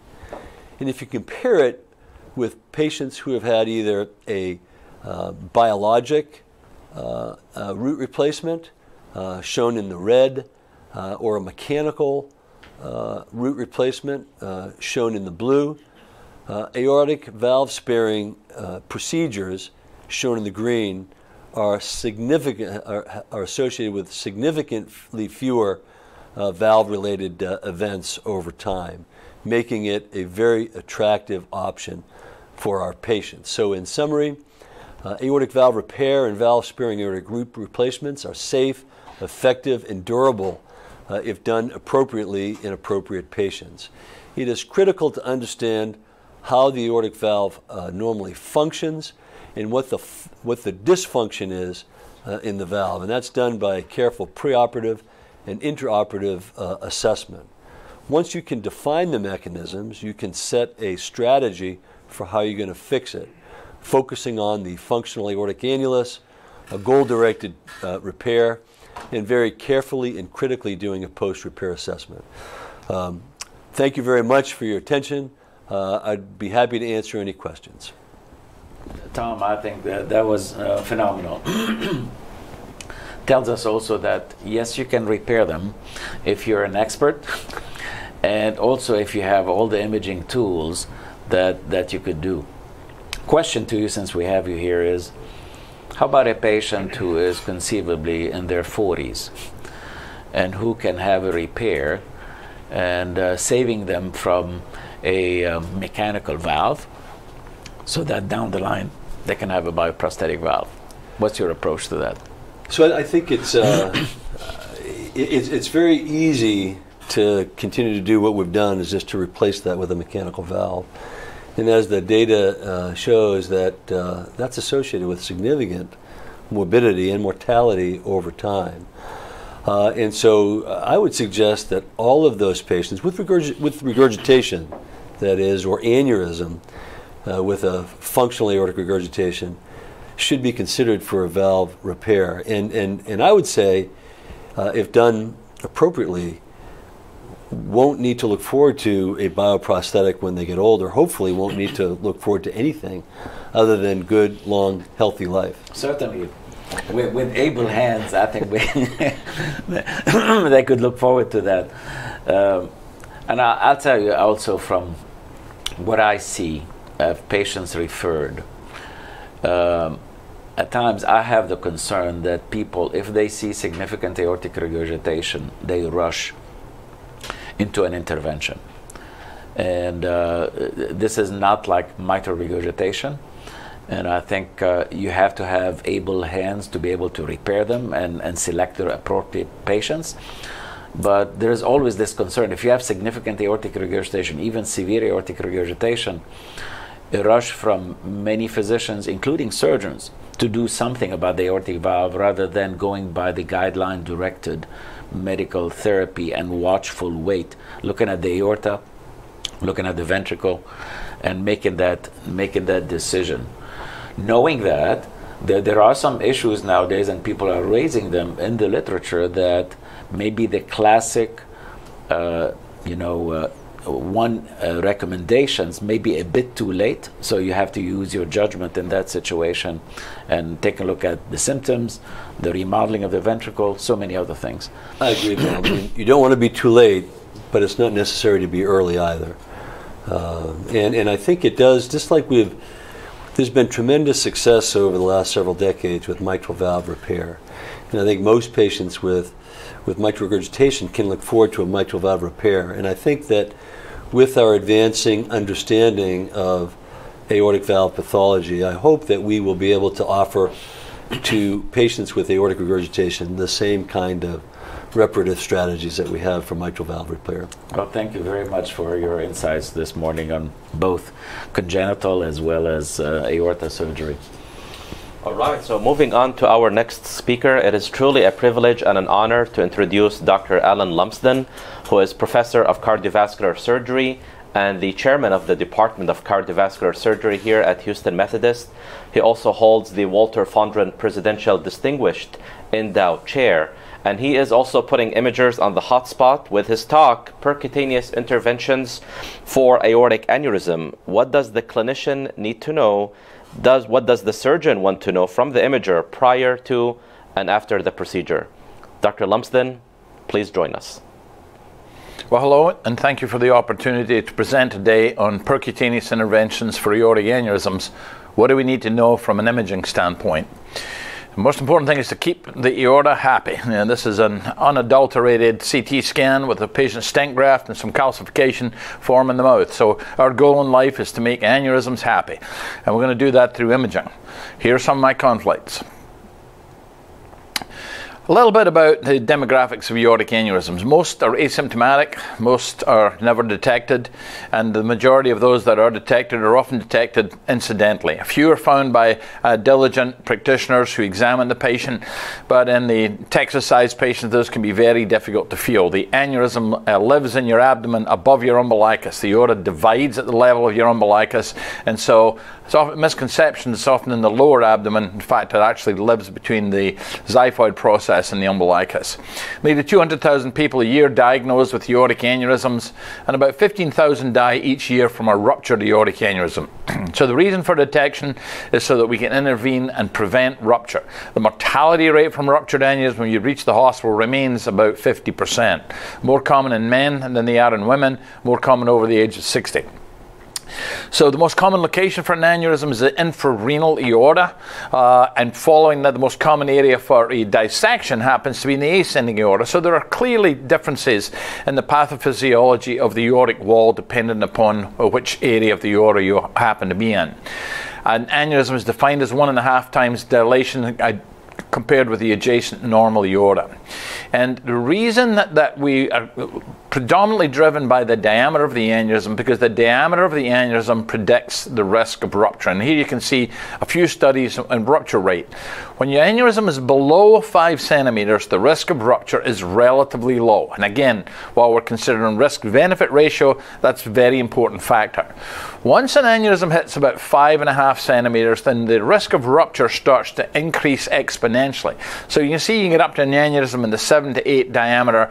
It's usually in the order of 20 to 30% per year. Rupture rate is really what we're talking about. So you've got to have a reason for not fixing an aneurysm, that's at that size. So when the patient always says to us, what's going to get me first, doc, then we have to risk stratify these patients.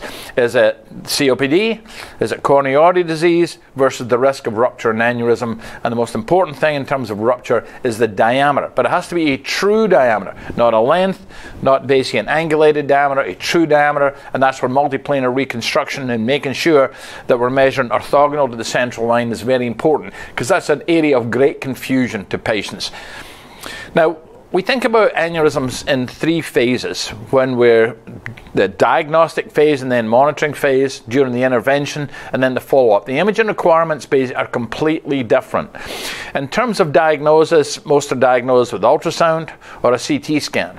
Now, when we plan to do the procedure, we need thin cuts, ideally about 1.5 millimeters. That is increasingly important now that we're putting branch grafts into the renals and the celiac and the SMA. If you get the fabrication of those grafts off by 3-4 millimeters, can make a big difference in trying to cannulate these vessels. But if it's simple, average sized patient, following the patient because the aneurysm is down in the 3.5 to 4 centimeter range, then an annual, perhaps biannual ultrasound is more than adequate. But the CT scan is necessary when we're going to go ahead and do the intervention. When we're doing the intervention, increasingly the CT scan has been imported and fused. So how that CAT scan is done and optimizing that pre-op CT scan is not just important for procedure planning, it's increasingly important for procedure execution because we use that image to fuse on top of the patients. The other part of that is angiography. If the patient has an aortic dissection, we use intraoperative TEE and intraoperative IVUS. And there are some new paradigms in terms of the imaging we're going to go on to talk about. So each of these things basically has different strengths and weaknesses. X-rays occasionally diagnose this because the wall of the aorta is calcified, and occasionally you have a patient has back pain, the aorta sits on top of the back, and they get an X-ray for the lumbar spine. The lumbar spine looks okay, but there's a big old calcified aneurysm which may be eroding the front of the spine, and that can be how it's picked up. B-mode, good follow-up tools, I've said. CT angiography, MR to some extent are being used as pre-operative planning tools, but increasingly both MR and CT can be fused on top of the patient. The advantage of that is it minimizes the amount of dye that we've got to give the patient when we're doing an angiogram, and IVUS is absolutely fundamental when we're doing dissections to make sure we're in the true lumen.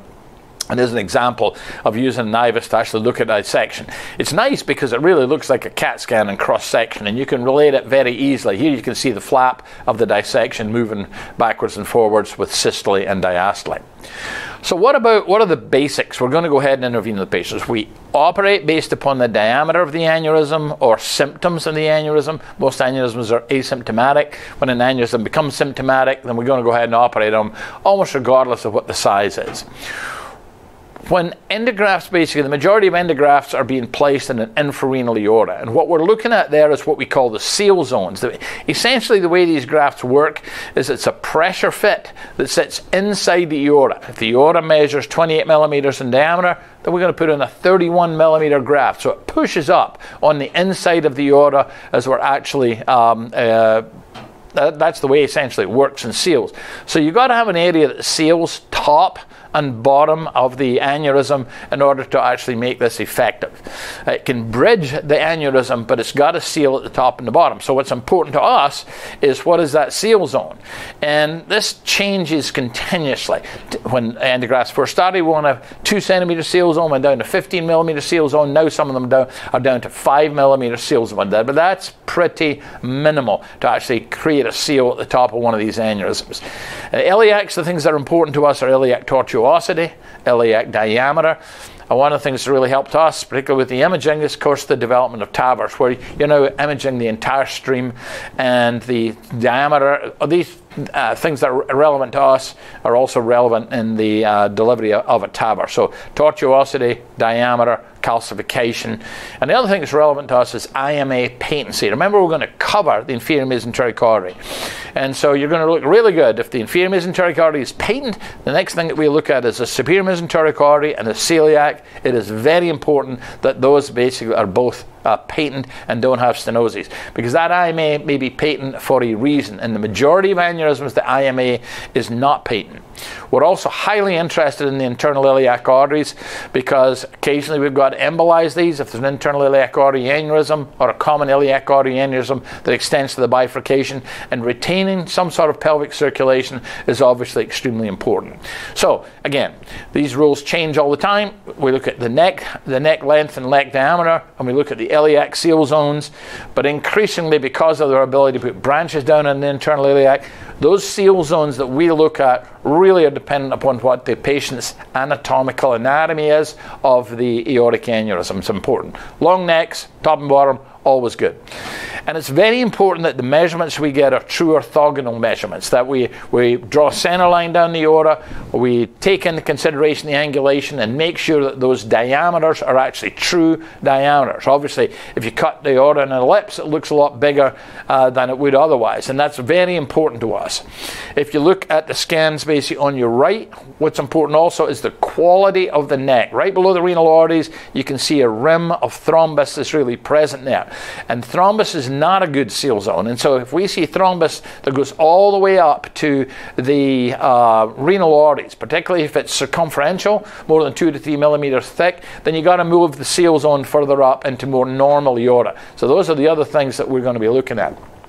The wires and the catheters, when we're doing this, all go up into the distally aortic arch, sometimes over the aortic arch. So the amount of disease that's present in the aortic arch, the risk of stroke, is also an important feature for us. And so the absolute gold standard is taking 1.5 millimeter slices, basically all the way down through the entire aorta, down to the groins. It tells us about access, tells us about the internal iliacs, and allows us to plan this operation.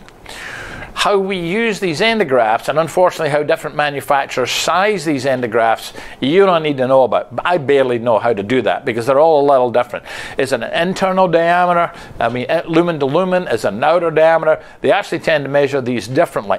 But those measurements for each individual manufacturer are done in a very specific way. Then you translate into a sizing table that they have, and using that you actually figure out how many pieces of this erector set, what diameter and what length we're actually going to use to go ahead and treat these patients.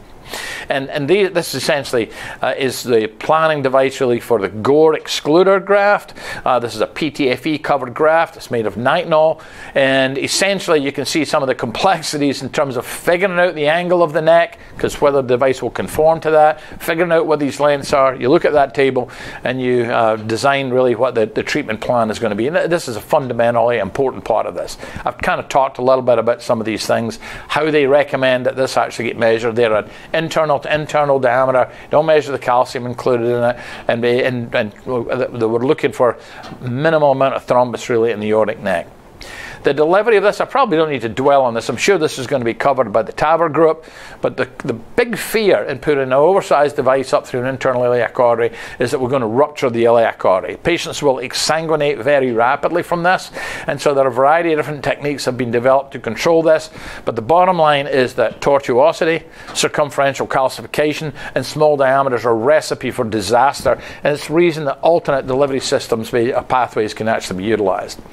Once you've been implanted, then you move into the follow-up phase. And follow-up is really primarily about detection of endoleaks. Do we lose that seal zone, top or bottom? Top's a type 1A, bottom's a type 1B. They're pretty uncommon actually, but what is common is a type 2 endoleak, where we have reverse flow in the lumbar arteries. Remember, blood normally comes down through the aorta and out through the lumbar arteries. When you put a stent graft up through the middle of it, blood flow reverses and comes back in through the lumbar arteries and flows in the aneurysm sac. And you see this in about 20-30% of patients. And sometimes these lumbars are big and there can be a lot of blood coming in them. We can identify these using ultrasound. If we're going to operate on them, we do CT. In our group, we do dynamic CT, focusing on the aorta, so we know what the inflow and outflow vessels actually are. And this is because when we did our open surgery, the first thing we did when we opened the aneurysm was oversew these lumbars. You can't do this with a stent graft, and you deal with this reverse flow. This is the Achilles heel of stent grafting. There are others which are pretty uncommon. Holes in the graft or weeping through the graft are very uncommon. Type 2, common. Type 1, the most dangerous, is the way of thinking about it. And so here you can see, you can actually see these lumbars when we're doing color flow Doppler. And so these are the two different ways in which you can detect this. And to give you an idea of just how much blood coming through one of these lumbar arteries, and there's never one, there's always at least two, and usually more than that. And they can actually, this is the aneurysm being opened. Underneath my left hand is the stent graft pulling it to one side, and we're actually having to oversew those lumbar arteries because there's enough pressure outside the endograft. The endograft, remember, is sealed top and bottom, but there's enough flow coming into that aneurysm sac that it's continuing to enlarge. These can rupture and these can be fatal, so they're not benign. And here's just an example of, if you look from top left, you can see in a series of scans, you can see at the 1 o'clock position, the internal mammary artery flowing into the aneurysm. You can see the dye blooming up within the cavity and then exits through lumbar arteries. And we can now demonstrate this using dynamic CT. But we use this, the angiogram shows you how we can get into the inferior mesenteric artery and block it off basically with coils. So we also can acquire CT scans in the operating room. And this is important because this is how we take your CT scan, the CT scan on Mrs. Smith that was done a month before surgery, import it into the patient. We can create a rotational acquisition with the imaging system.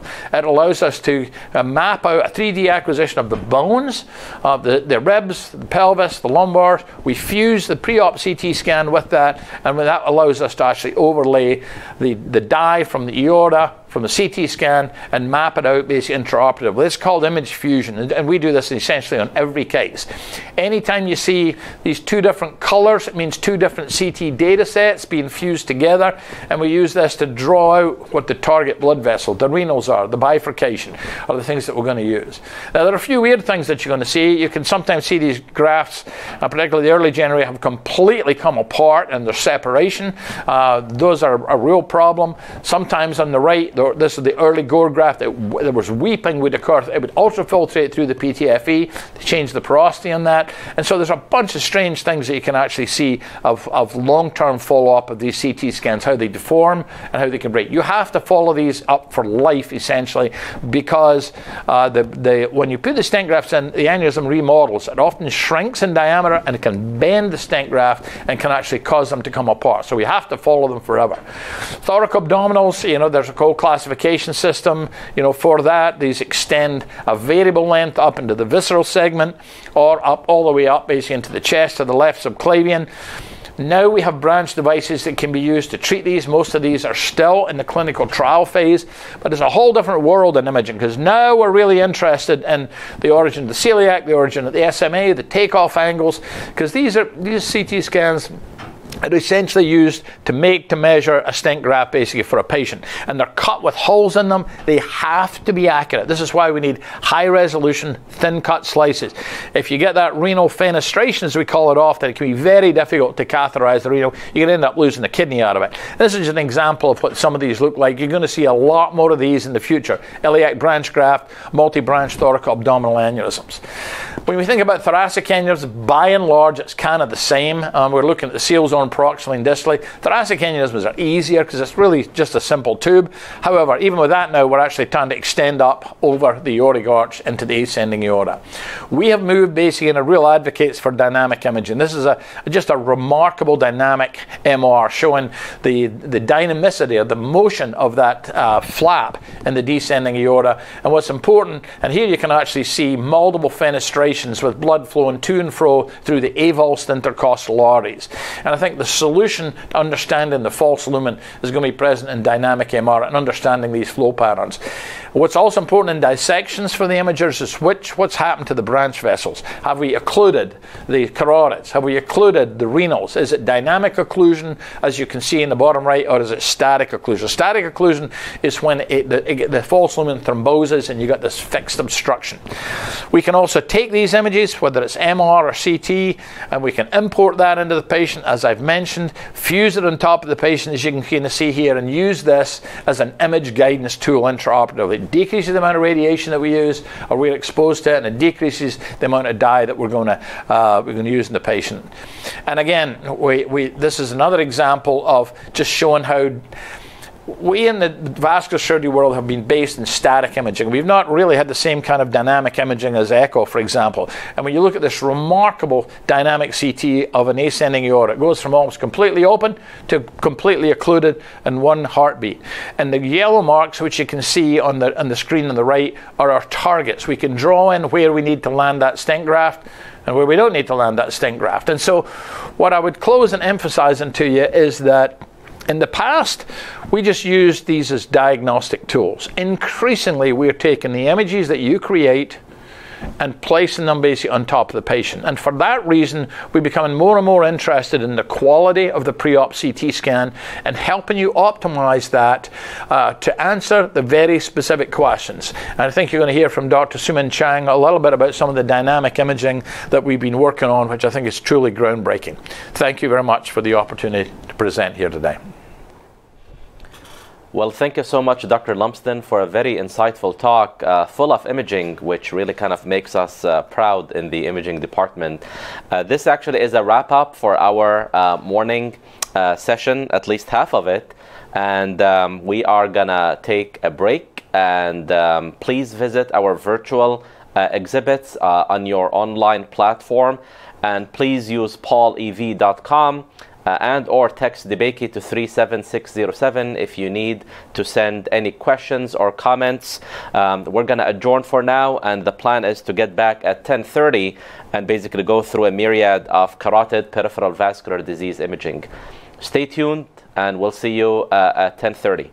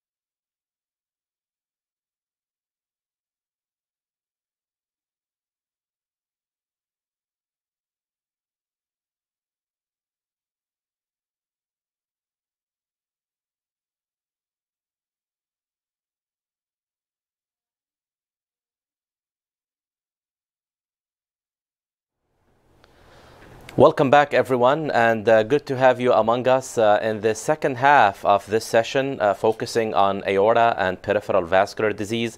Joined with me here in the studio is Dr. Zoghbi, our chairman, and it's really truly a privilege to introduce our next speaker, who is Dr. Faisal Nabi. Faisal Nabi is an assistant professor of cardiology, the director of the cardiac imaging services at Houston Methodist Willowbrook Hospital, and he is a true multimodality imager. His task today will be walking through peripheral vascular disease, should it be CT or MR imaging. Faisal, looking forward to your talk, and thanks to joining us.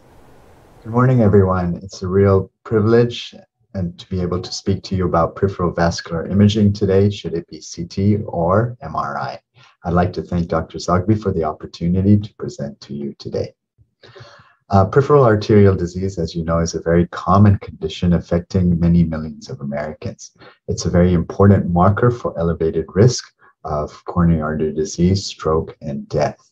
And we also know that symptomatic peripheral arterial disease really can affect a patient's quality of life by limiting their functional capacity. Classically, it's diagnosed either by symptoms of claudication or physical exam findings of absent or weak pulses, or maybe the finding of an arterial bruit. It's classically diagnosed with physiological tests such as the ankle brachial index or segmental pressures, which can identify the presence or absence of significant peripheral arterial disease. So when do we need sophisticated testing such as digital subtraction angiography, CT, MRI, or ultrasound? These anatomical tests generally are done whenever a diagnosis is uncertain, or if a patient is a candidate for revascularization and you want to confirm and localize the degree of stenosis, as well as for a complete operative planning. So the gold standard, of course, of evaluation of anatomical evaluation of PAD is digital subtraction angiography. However, it does have important limitations.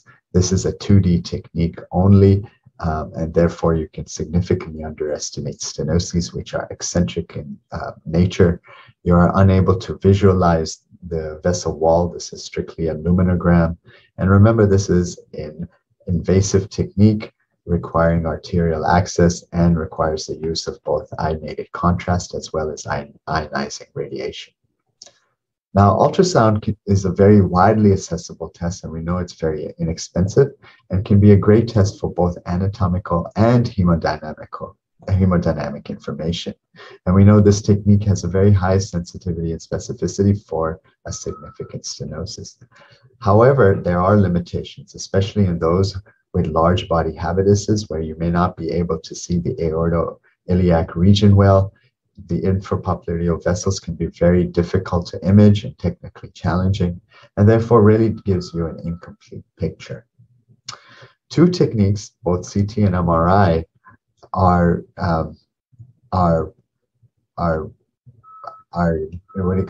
very important in the evaluation of peripheral arterial disease.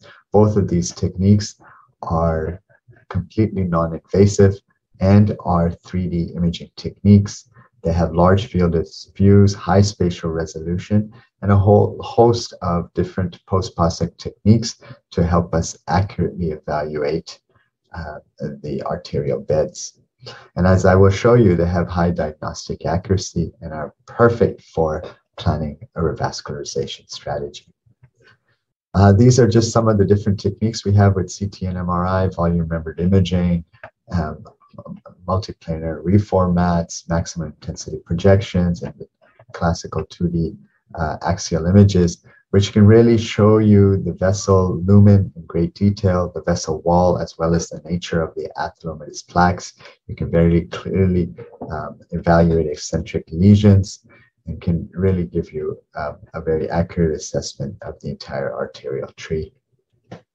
These techniques, specifically here, CT, is very accurate in all arterial beds, including the aortoiliac, femoral popliteal, and tibial arteries, when comparing it to the gold standard invasive angiography. And this is similar data with MRI, also showing you a very high diagnostic accuracy. What about different arterial beds? This is information on the carotids. And you can see here again, if you look at these AOC curves, that both CT and MRI are very highly accurate when compared to the gold standard. And remember, these are non-invasive and therefore have no risk of stroke. Same with the renal beds. This is data from the MRA literature showing a very high diagnostic accuracy technique. When the vessels become even larger, such as in those patients who may already have grafts, you can see here, again, data from CT showing that any of these techniques can be really excellent in identifying significant stenosis.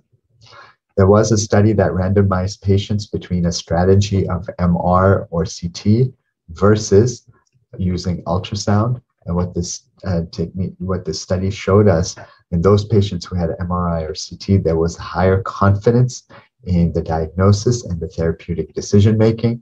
There was less additional vascular imaging ordered, and they were able to show downstream cost savings. So how do you go about choosing between CT or MRI? And the three important things to remember are the strengths and limitations of each modality, the risks and contraindications for the technique, and the patient characteristics.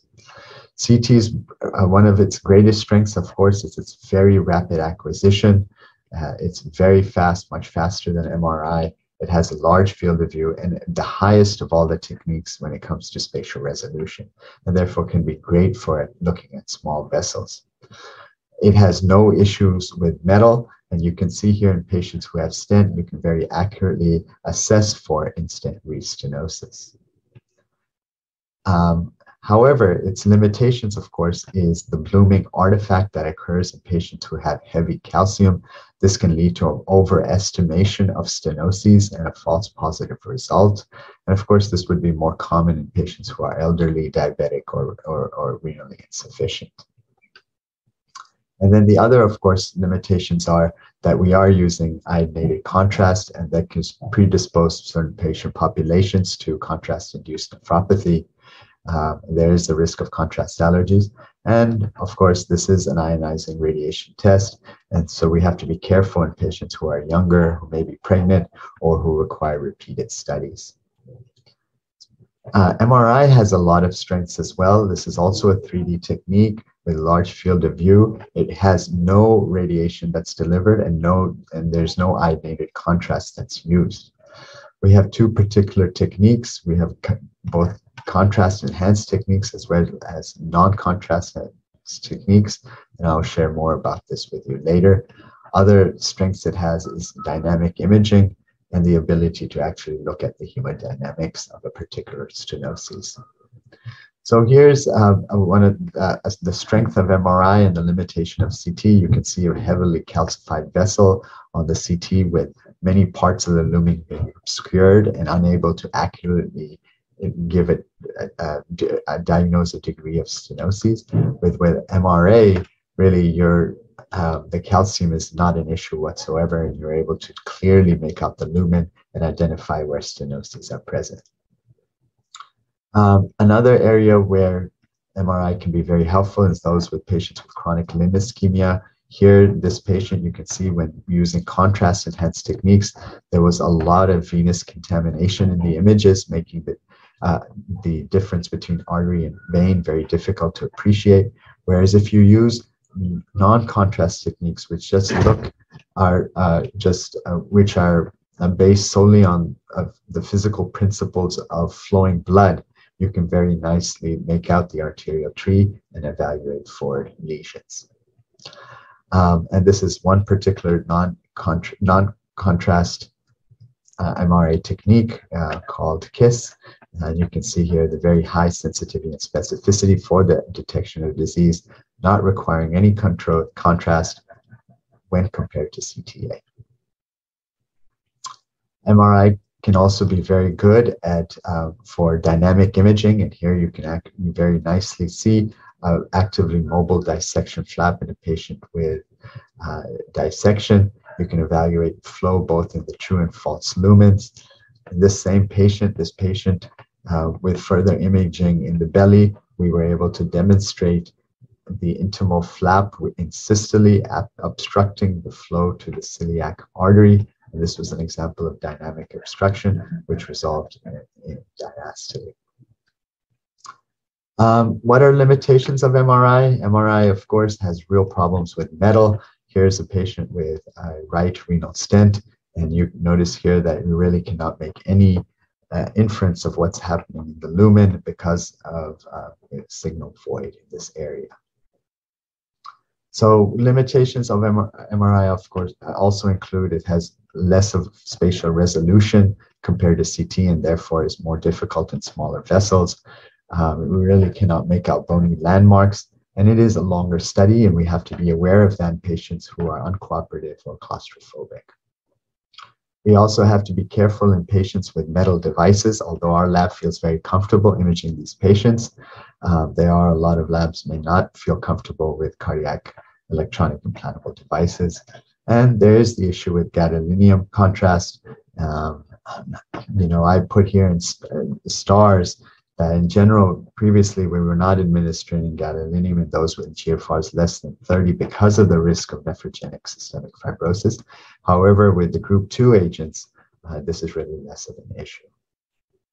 So how do you image patients who may not be ideal candidates for iodinated contrast? And those are your patients with low GFRs who may not already be on hemodialysis. Of course, you would want to think of ultrasound. You would want to think of these non-contrast MRA techniques that I had discussed with you. We are now using more and more safely the group 2 gadolinium-based contrast agents. And another agent that is available is something called ferromoxitol, which was originally used to treat iron deficiency anemia. And this actually has been shown to have super paramagnetic properties. And you can see you can very nicely make out the arterial bed using this agent. So as I conclude, it's important to note that along with invasive anatomical assessment, there are non-invasive techniques such as ultrasound, CT, and MRA, which are given class 1 indications for evaluation in patients of symptomatic PAD in whom revascularization is considered. You may want to consider test advantages for CT and MRI when deciding which test is best. CT, remember we discussed, it is faster, is higher spatial resolution for smaller vessels. You can evaluate stents with, you can see bony landmarks, and it's good for patients with metal. MRI, you have to, as you will recall, has the non-contrast enhanced techniques, which can be helpful. Really is not affected by the blooming artifact. It has less nephrotoxic contrast agents, and it's completely radiation-free. You should know what local expertise you have available in your area. Consider CT for those patients who are critically ill and claustrophobic, who you need a stent evaluation for patients already on dialysis who may have small vessels, or those with implanted metal devices. Whereas consider MRI whenever you need function and flow. If you'd like to do repeated exams, and this especially on younger patients, those who have heavily calcified vessels, such as diabetics or patients with chronic renal insufficiency, those who have iodine allergies, and when you may need ferromoxitol in that patient population with very low GFRs, but not on hemodialysis. There's graphics out there that can help you choose these tests. And my final take-home points are, so please consider these advanced imaging techniques in a patient who's a candidate for revascularization. They all have excellent diagnostic accuracy, and test choice really is based on the strength and weakness of each test, your patient's individual characteristics, and the local expertise that's available. Thank you very much. All right. Our next speaker is, of course, my co-moderator, Dr. Shamsi Pasha, who will be speaking to us on carotid disease. How do we use imaging? Thank you, Mohammed. Thank you, Faisal, and wonderful, elegant presentation. Made my life easy when I'm going to go over the nuts and bolts of CT and MR. So really the topic in the next 15 minutes we're going to be discussing is how to use imaging in carotid disease. Why is it important? Because stroke is a disease of the elderly population. We can see on this most recent population study published in 2019 that up to 11% of people above the age of 80 will actually develop stroke, which is the second most common cause of death in the US, and carotid artery disease is responsible for almost 1/4 of all strokes in the United States. The diagnostic workup usually starts with carotid ultrasound, which is the most widely available and has been around for decades with extensive research. Carotid CTA or MRA would basically be the non-invasive cross-sectional imaging tools. Last would be the invasive angiography for basically definitive diagnosis and for planning treatment. So one of the historic markers for basically adverse cardiac events has been the carotid intimal medial thickness. We do know from the Framingham study was basically that significantly associated with risk for myocardial infarction, stroke, coronary heart disease, death.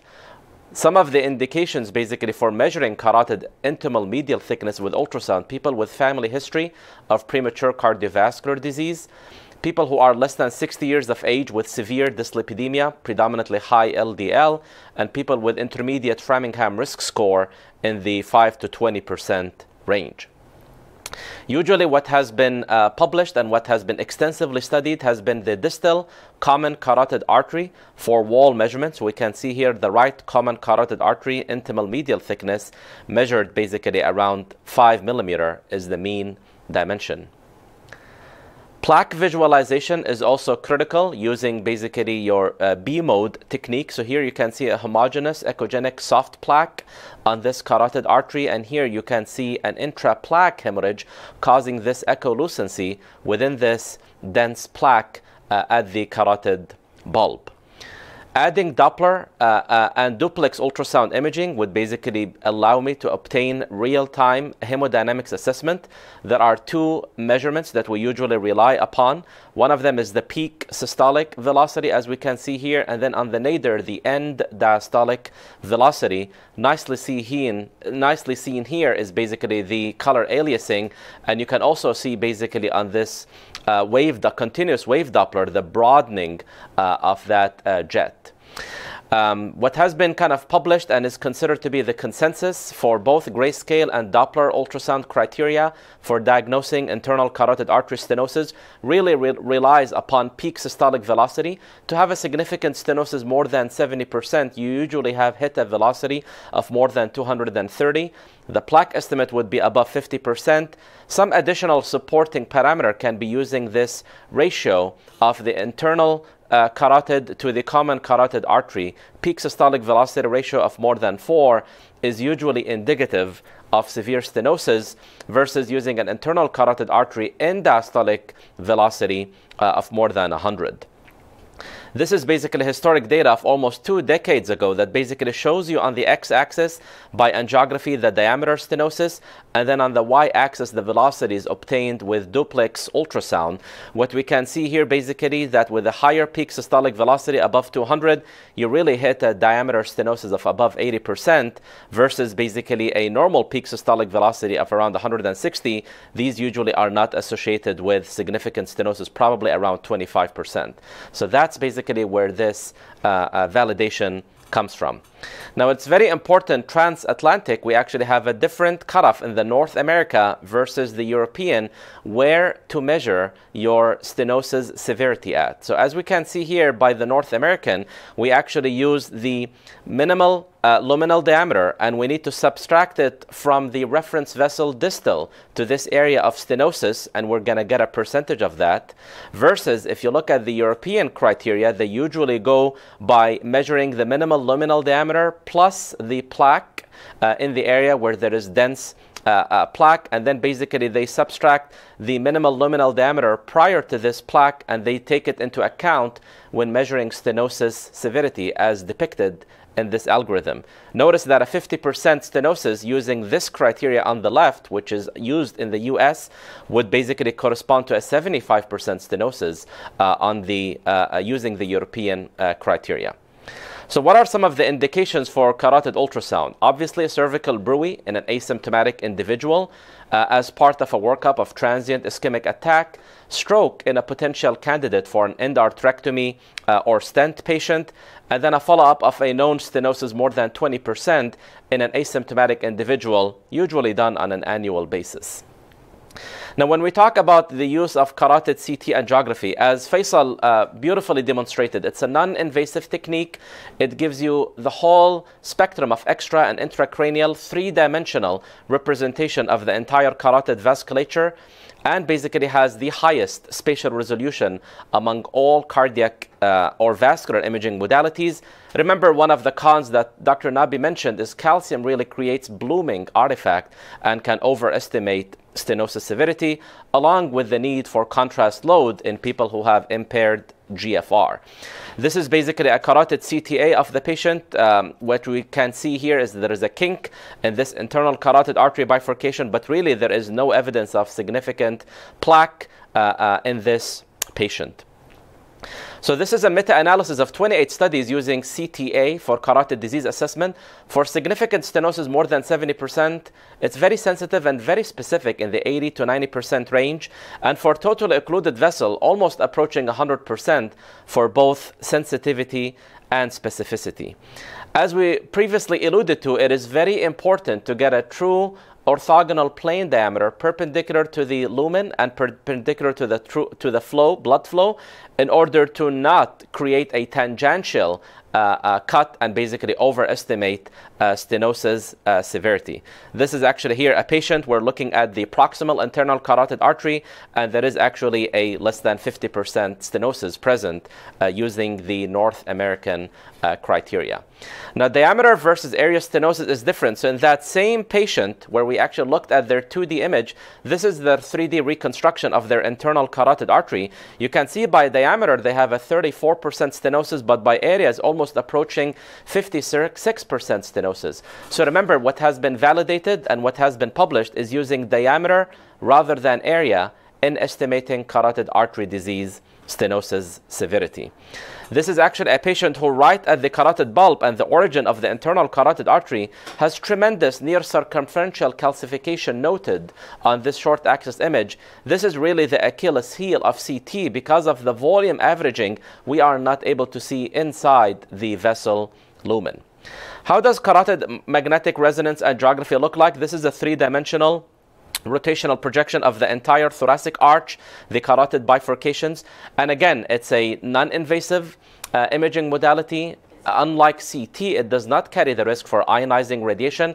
Again, great extra and intracranial 2D and 3D representation with decent spatial resolution in the magnitude of an in-plane resolution of 1.5 millimeter.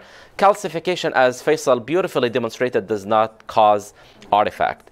This is actually a 3D representation of the same carotid intracranial and extracranial course, and this is actually on magnetic resonance angiography using gadolinium. We can get a beautiful reconstruction in 2D of all these images. To touch base a little bit about carotid plaque characterization, similar to myocardial infarction, strokes do occur in non-obstructive carotid disease. CT-MR plus PET will actually really have the potential to characterize the plaque composition along with the disease activity. So this is here a literature published from CT, which actually nicely demonstrates a lipid-rich cholesterol plaque in this internal carotid artery with a Hounsfield unit of less than 60. This is a patient who has a fibrotic plaque with a Hounsfield unit in 60 to 130 versus a patient who has a more of a dense calcified plaque within their internal carotid artery. So really, beyond stenosis, let's think about unstable plaque. This is actually what we refer to thin cap, large lipid core plaque, and these really pretends to high risk. This is actually here a picture from an in vivo CTA with a CTA overlay showing you those mixed compositions of fibrofatty, fatty, along with basically calcified plaques within this area, and you can actually nicely see a beautiful 70% agreement with histology after endarterectomy, as we can actually see here on histology compared to the CT overlay. Where does PET play a role? This was kind of a nice study published 2 years ago showing a multi-parametric assessment of patients' carotid arteries post-TIA. What you see on this three-dimensional magnetic resonance angiography is a very complex external carotid artery plaque. And this actually plaque on MRI has a very high T1 signal intensity, which usually indicates and is very suspicious for a thrombus. And when we use PET using sodium fluoride imaging, which we do know basically usually gets uptaken in inflammatory atherosclerotic plaque, we can nicely see the high signal intensity. This might open up the future for more research in order to define vulnerable plaque, as we have done in coronary imaging. So my final slide, ladies and gentlemen, people with suspected extracranial carotid disease, carotid duplex ultrasonography will be the first line imaging modality. If the patient has less than 50% stenosis, then they would undergo follow-up duplex ultrasound. People with more than 50% stenosis in the appropriate clinical setting, then basically you would use a cross-sectional imaging, either MR or CT based on your local expertise, along with availability. And basically if they do agree with the duplex ultrasound, then basically you have the options for referring patients for endarterectomy versus carotid artery stenting. We do know basically that people who have occluded intracranial vessels or extracranial vessels, then there is really no data to suggest that intervening would change outcomes, and these people would need appropriate follow-up with duplex ultrasound. With that, I would like to conclude and thank you for your attention.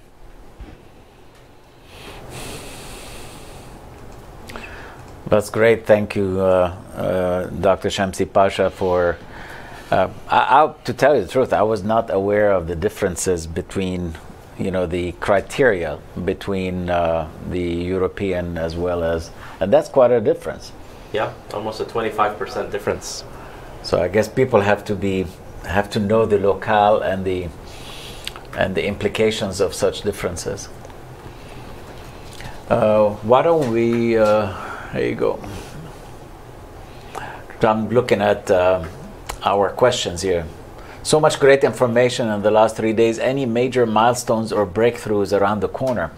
Well, actually, quite a few of those were talking about what the future, PET, for example, for carotids, I think would be amazing to see whether we could do some prediction of events in addition to usual anatomic measurements. Dr. Shamsi Pasha, you want to start with some of the cases? Absolutely. Is this what you want to do? Yes. Okay.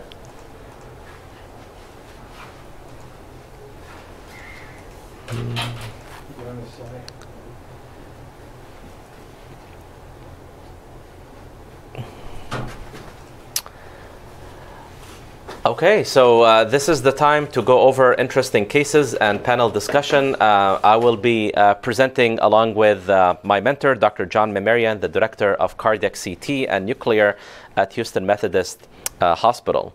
So this case starts with a 52-year-old male patient who basically has no significant past medical history. He came in with chief complaint of sharp chest pain along with dyspnea on exertion. We can notice that he has elevated blood pressure in the 150s/70s, and his heart rate is actually bradycardic, and he has normal pulse oximetry. He basically, when he showed up, had a CTPE protocol that was done at the emergency department, and there was no pulmonary embolism, but was noted to have an apparent 2.6 centimeter filling defect within the right ventricle. Patient was referred to us for further evaluation and management, and we start with his parasternal long axis echocardiogram, and we can actually see pretty decent LV size and function, no significant valvular abnormalities that we see here. But the money shot basically is when you do his parasternal short axis view. So here's the right coronary cusp, this is the left coronary cusp, this is the non-coronary cusp, and you can see actually here this almost rounded shape mass that's actually protruding into the right ventricular outflow tract. Contrast was appropriately administered. In this case, this is the parasternal long axis view. So this is the LV anteroseptal wall.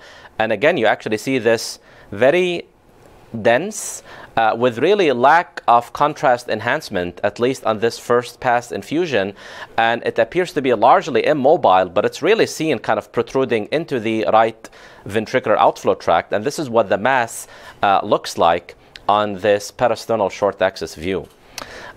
Before I tell you what the echo impression was, kind of curious to see whether Dr. Zoghbi has any thoughts about and any additional imaging that you would consider in order to evaluate this.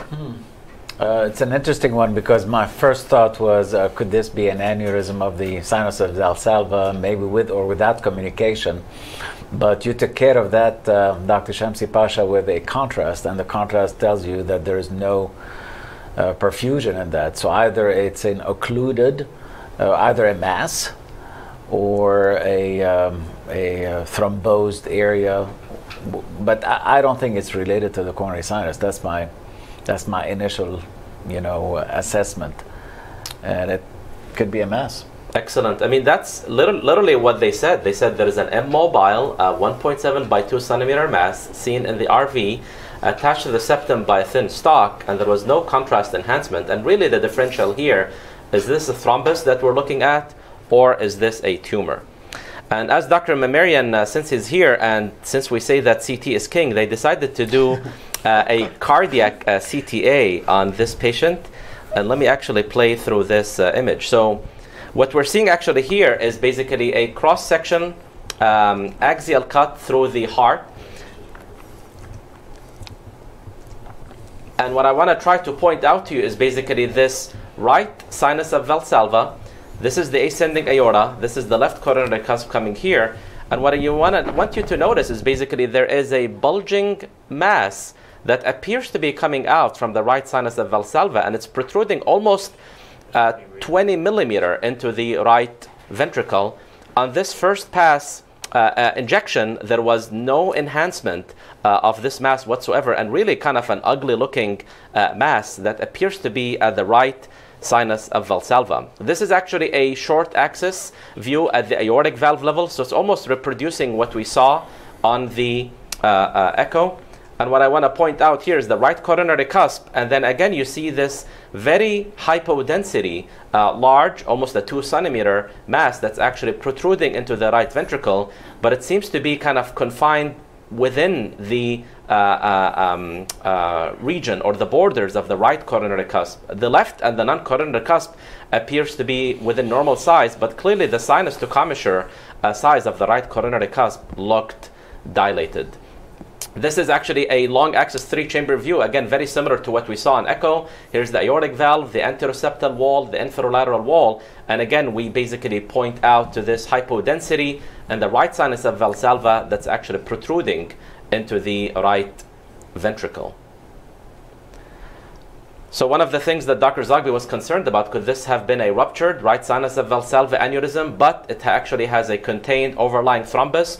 What I'm trying to show on this 3D volume rendered image, the aneurysm volume is almost a 57 centimeter cubic, and the thrombus volume is actually occupying almost half of this sinus of Valsalva aneurysm.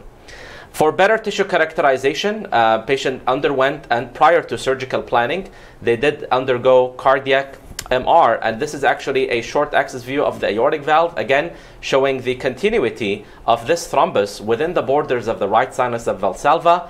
This is a 3-chamber view showing basically the aortic valve and the right sinus of Valsalva with this almost kind of occlusive thrombus, but you can see actually why people thought it was in the right ventricle, because it is actually protruding significantly into the right ventricular outflow tract. This is the pulmonic valve, this is the mass, and you can beautifully see here the continuation of the line of this mass along with the right sinus of Valsalva. It is not a ventricular septal defect, obviously, because it's occurring above the aortic annulus.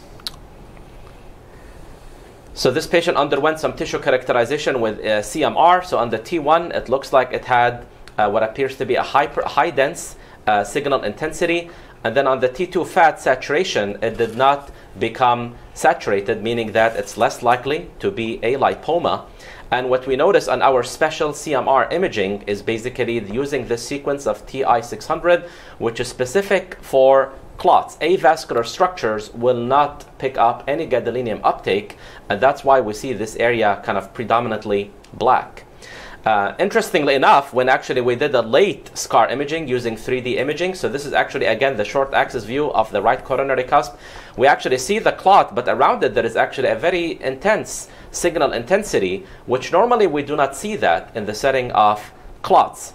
Having said that, one of the reasons why this could have been occurred is if I have a fresh acute thrombus, then basically these fresh acute thrombus could have some small microchannels, and they could actually retain gadolinium agents, and they can enhance on late scar imaging.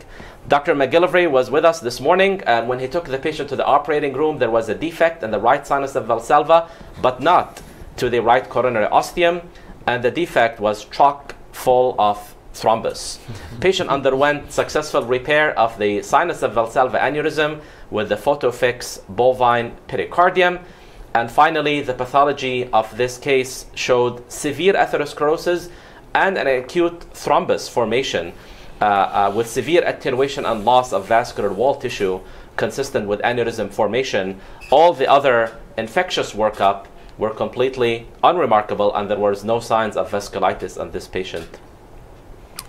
Very nice case. So that was really good. Let me just make one comment though. I mean, the CT was diagnostic. You didn't really need the MRI. I mean, the CT, I read this study actually, I remember it very well, and he had clearly a bulging sinus of Valsalva, and the Hounsfield units in that area were around 50, which is classic for clot. If it had been minus 100, it would have been classic for lipoma. And so, you know, it was nice to get the MR, but it wasn't necessary. Sure.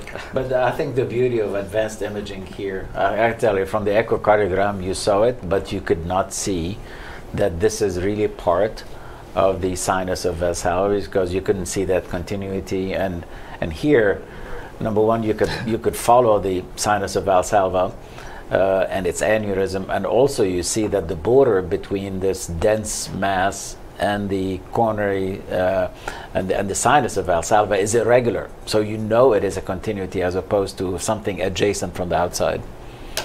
Great case. Thank you. Dr. Mahmarian, you want to share some cases? Sure, I'd love to. So let's just start off with one case here.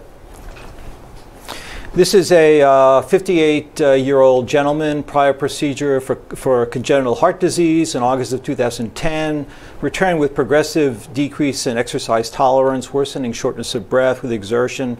Echocardiogram showed normal EF in the 50s, enlarged RV, and RV hypokinesis. EKG was really nonspecific. This is what his CTA showed. We did a CTA because he was having some shortness of breath and chest discomfort. He actually has rather clean coronary arteries. You can see the LAD here, the first obtuse marginal, the circumflex here, and the right coronary artery, this being the posterior descending artery, which are totally normal. So no significant coronary atherosclerosis. This is what his axial images look like on CT.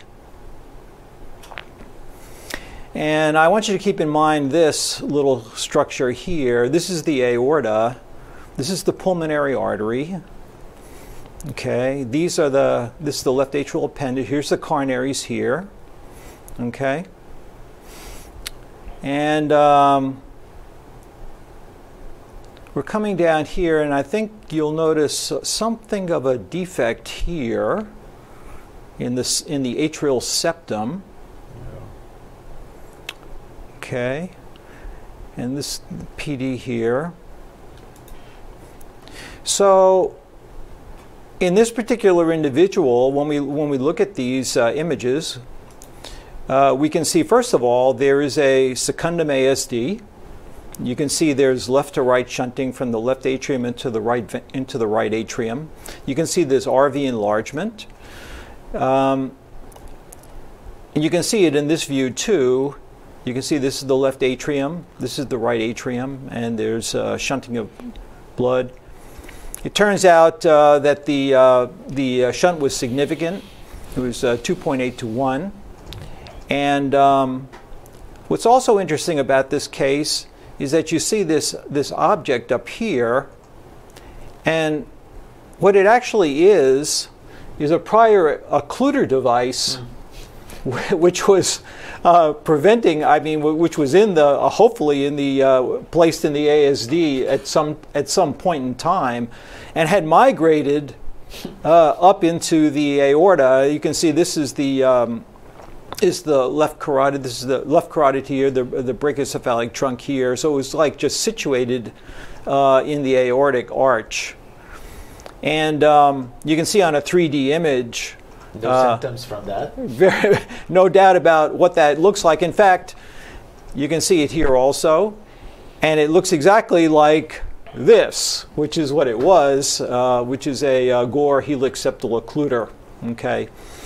So this particular patient actually went for a surgical procedure. I'm not going to show you the whole surgical procedure, but the bottom line is that he was having worsening symptoms due to an ASD that was still wide open. And so in this surgical procedure, they basically removed the device from the aortic arch, and also fixed the hole in the ASD. So hopefully that'll be a more permanent fix. I hope so. Okay. Let me show you another case. This is an 81-year-old patient with heart failure. And you know, we use CT a lot to look at the aorta and also to look at valves. And in this particular case, you'll notice that the valve is quite dysfunctional. Okay? Quite a bit. And yeah, I mean, she was having shortness of breath and heart failure symptoms. And the peak velocity by echo is 4.3 meters per second squared. So I mean, it was a rather significant gradient. And you'll also notice that she has these abnormalities here, and you can see that the Hounsfield units are about 150. So that would be rather atypical for thrombus. Okay? They're not seeing your cursor, so you might want to describe it a bit. Can you see right here? No, I'm sorry. I don't think we're seeing. You're not seeing the cursor. The soft density. Yeah, well, you can see it. where it says Hounsfield units. You can see the arrow basically going to that black area right underneath the cusp. Got it. And that is a very high Hounsfield unit. That would be more consistent with a pannus than it would be with thrombus. But it turns out also on the other side of that cusp, and if you look at the picture below, that the Hounsfield units are only 26 to 28. And so that would be more consistent with thrombus. And in fact, at this juncture, because we would think that this was the situation, that it was thrombus, so this would be pannus, as you can see, with the very high Hounsfield units, and this would be thrombus with the very low Hounsfield units. And so this is what we typically do. What would you do? I'm sorry? What would you do in such a patient? Okay, well, we're going to talk about that in 1 second, because now that we know, based on Hounsfield units, what that would be done, this patient actually went for therapy. And if you look at, this is pre, and this is post. Okay, so rather dramatic. And the pannus side didn't change at all on the right, but the other leaflet now is moving dramatically, right? Yes. And you can see that the clot now on the one side is completely resolved. And what this patient basically got was ultra slow thrombolytic therapy in hospital, which is really kind of a nice way to kind of alleviate these thrombi. And she did quite well. So her gradient actually went down quite nicely. It went from 4.3 meters per second down to 2.9 meters per second, and she became relatively asymptomatic. I mean, that's conceivably also the reason why thrombolytic therapy may not be completely curative, because exactly. You know, we've had that ProTE registry that published in, I guess, 2009, looking at the effectiveness and safety of thrombolytic therapy. If they are large, you get concerned about it with previous stroke greater than 0.8 centimeters squared. So it was not too large to start with, but you know, the history tells us that it's either under anticoagulated this individual. They have to be very careful about that. but also they may have a mixture of thrombus and panis. And actually, in many of these cases, they are placed on anticoagulation as an outpatient and come back for repeat imaging. In this particular patient, because she was so symptomatic, it was decided to use thrombolytic therapy. Great case. Dr. Shamsi Pasha, you got a case? Yeah, sure. I have a question, Dr. Mahmarian. When it comes to metal, and how would we be able to discriminate between growth like panis or thrombus versus streak artifacts in the setting of metallic? Well, I mean, you bring up a valves? good point in terms of CT. Actually, what we like to try to do is image people at higher KV, first of all, to try to avoid some of the beam hardening that you would see and the streaks. And then there are always areas within that, even if you have some areas of beam hardening, there are always going to be some areas that are not affected, because usually that's a very discrete area. And beam hardening, the Hounsfield units there are usually extremely low, minus 200, etc. So you're able to distinguish between what would be beam hardening and what would be panis, for instance. Got it. Okay, Dr. Pasha. Excellent. Let me see if I can.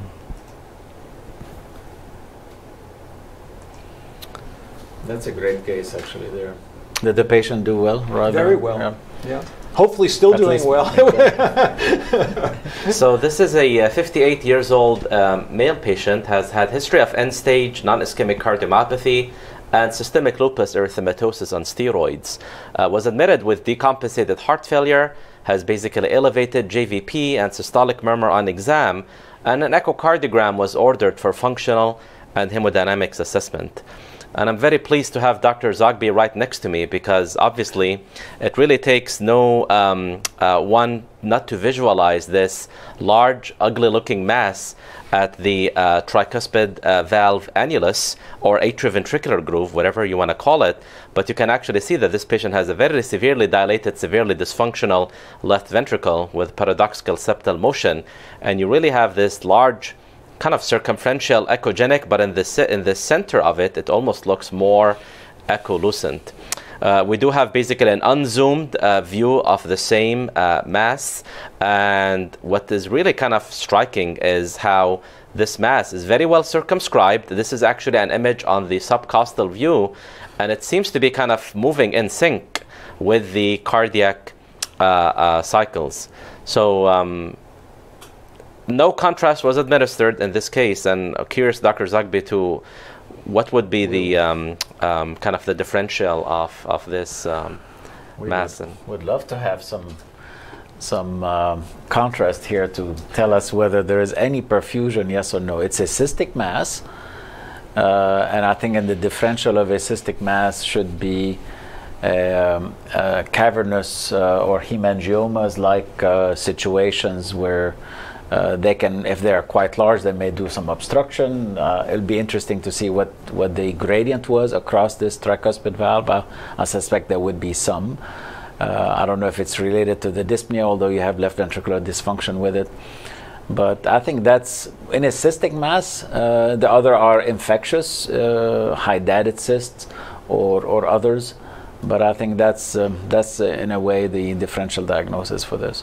Yeah, I mean, it's a very unusual location, and basically very few things would cause this. But surprisingly, when the patient has had a cardiac CT, what I want to show you here, the proximal right coronary artery, this is the lumen, this is the wall. It's a markedly enlarged and aneurysmal right coronary artery, and what we see actually is a thrombus kind of filling this right. The patient has pacemaker leads on the right side. And then we're really kind of the area right at the tricuspid annulus. You actually have this 4 centimeter aneurysmal right coronary artery, and what we see here in this hypodense area with a Hounsfield unit of 40 to 50 is a large, thankfully not occlusive, because still the right coronary artery appears to have decent flow, but we can see that the vessel is heavily calcified in this patient with lupus and is on steroids. So when the patient was actually taken to the invasive coronary angiography, really showed non-obstructive coronary artery disease, and this was actually a case of a partially thrombosed RCA aneurysm incidentally discovered on an echocardiogram. obviously the patient was having heart failure symptoms, so really he proceeded with workup for advanced heart failure therapy. But I thought that there was kind of a very unusual location of a well-circumscribed thrombosed aneurysm that is rarely seen these days, apart from maybe Kawasaki patients. But that was kind of the interesting finding. Interesting. There was no evidence of a shunt of any kind, right? Because a lot of times those large coronary arteries, especially down to where we've seen them in the right coronary artery where you have shunts from, for instance, the coronary sinus, etc., and they can become extremely petulant. So that was not the case. Doesn't look like based on the right heart cath data. No. Very great. Dr. Nabi, do you have a case that you want to show? Absolutely. I have two small quick ones. We'll kind of change gears. Here, I'm just going to optimize. Okay. Let's see. Okay. And are y'all able to see the screen here? We're able to see it. Okay. So we have a 58-year-old female who was actually referred to our institution here for excision of an LV myocardial mass that was seen on echo. And this is not an infrequent decision tree that happens. Abnormalities are seen. We're a tertiary referral center. And oftentimes, in order for, preoperative planning, really for the surgeons to get a complete evaluation, an MRI of a cardiac mass is frequently obtained. And you can see here a short axis 2-chamber and a kind of a modified 3-chamber. You see this structure here, which almost looks like a pap muscle, but it's not. These two are the pap muscles over here. And you can see this kind of attached to the anterior wall in the mid segment. And if you look at this kind of long chamber view, you kind of see it floating here towards the apex as well. So, one of the benefits, of course, when it comes down to figuring out what a mass is, we're frequently left with, what structure does it occupy? And that often gives us insight as to what the potential etiology may be.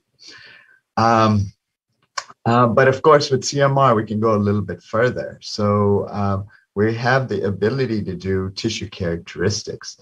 And so we can actually look how this particular mass, and I'm just going to point it out to you here, behaves in different T1 environments. So here we have T1, we've got T2 environments, how it behaves in these different, pulse sequences. Then you have your late gadolinium enhanced sequences, how it would behave there. And finally, what it would look like under first pass perfusion. So I'll just kind of take you through this. This particular mass you can see here is bright on T1. On T2 with fat saturation, the mass completely disappears and you're unable to see it. And it really looks gray on LGE. And if you look at it on first pass perfusion, it really does not have significant contrast uptake. So, Mohammed, what do you think? Can you translate this for a clinician? If it is bright on T1, what does that mean? If it is, yes. If it is not bright on T2, what does it mean? So at least we know a little bit. Absolutely, absolutely. So anything that is not the normal myocardium will be bright on a T1 sequence. So if it's fat, if it's fluid, if it's water, as soon as the myocardium is not a normal myocardial texture, it's going to be bright. When we get to T2 with fat saturation, this is a specific sequence that is looking for edema. So, and what it does is it wants only edema to show up bright, whereas everything else, including fat, to be suppressed.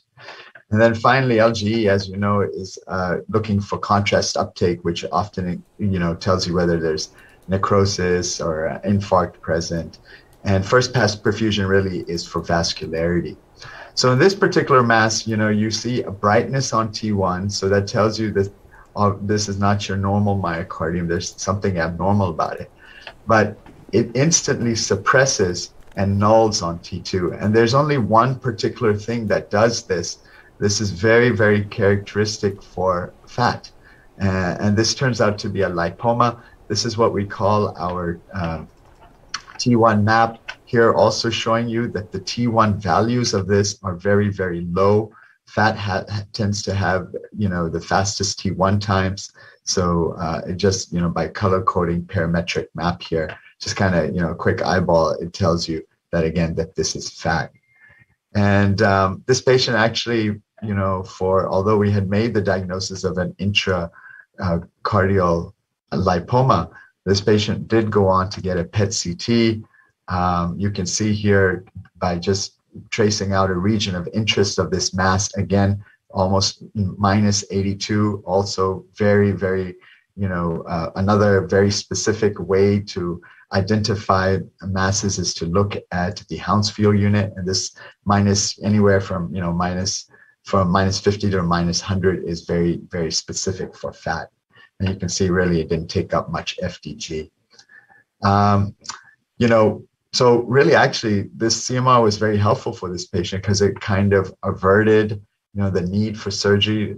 This patient really had no arrhythmias, really didn't have any stroke symptoms. The physicians decided just to watch this. This is his CMR 4 years later, same size, behaving exactly the same way as our initial study, really showing stability of this lipoma. I have another one, Dr. Zoghbi, based on whatever your time needs are. All right. I think Dr. Mahmarian probably has one. But I think it's an important point since we talked about masses here, right?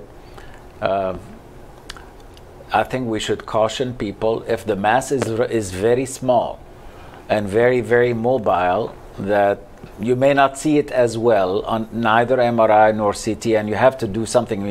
You may have to alert, the imager to change maybe their acquisition in a way for you to be able to see it. I mean, that's why also vegetations are not seen as well, because they're small and very mobile. So you need to know the advantage of each one. If you're not seeing something, I think, and you want to see whether there's a mass, at least you cannot characterize it well except with contrast. Echo/TE would see it well in a way, but you want to characterize it more. MRI, I think, would be, with all the sequences that you've shown, I actually can tell you about, fat, thrombus, et cetera, so you could do that. And I think CT is important, but it's not going to tissue characterize it. Yeah. Right, do you guys agree? Yeah. Absolutely, Dr. Zoghbi. When we're reading in these advanced techniques, we are frequently going back and looking at the echoes or requesting, information from the referring physicians, because it is so important that we actually go back and review the echo images, because you're absolutely right. Our echo image and our CMR images are made over many cardiac cycles. So if you have an image that's small, very rapidly mobile, the computer is not going to know where to assign it on as you reconstruct these images, and you may actually not even see it. So it is really important, behooves us to really review imaging before the patient gets to the lab in order to make sure we try our best to identify what physicians are looking for. That's great. John? Sure. So let me just show you two quick cases. This is a relatively young 40-ish year-old woman who had a prior surgical procedure. I'm going to show you her axial images. So we're coming down here, and I think you can already appreciate this is the aorta. This is a dissection. Okay. And so prior dissection, and this is the false lumen, this is the true lumen. Almost invariably, the true lumen is always smaller than the false lumen. And as we come down, you can still see the dissection flap here. The dissection flap here ends because this is a graft. Okay, so the patient previously had probably a type A dissection or a DeBakey 1, and had grafting of the ascending aorta, residual type B dissection, and now is coming in with more, with what she complained of, exertional chest pain. So the question is, what is the reason for the exertional chest pain? And we're coming down here, and this is the left main coronary artery. Okay, and it looks really pretty good. I mean, there's nothing abnormal here. There is this abnormality here, This is the right coronary artery here, the LAD coming down, the circumflex. The coronary arteries look pretty normal. And the rest of the study is a relatively normal study. So let's go on. So anyway, this was a, let's here show this first.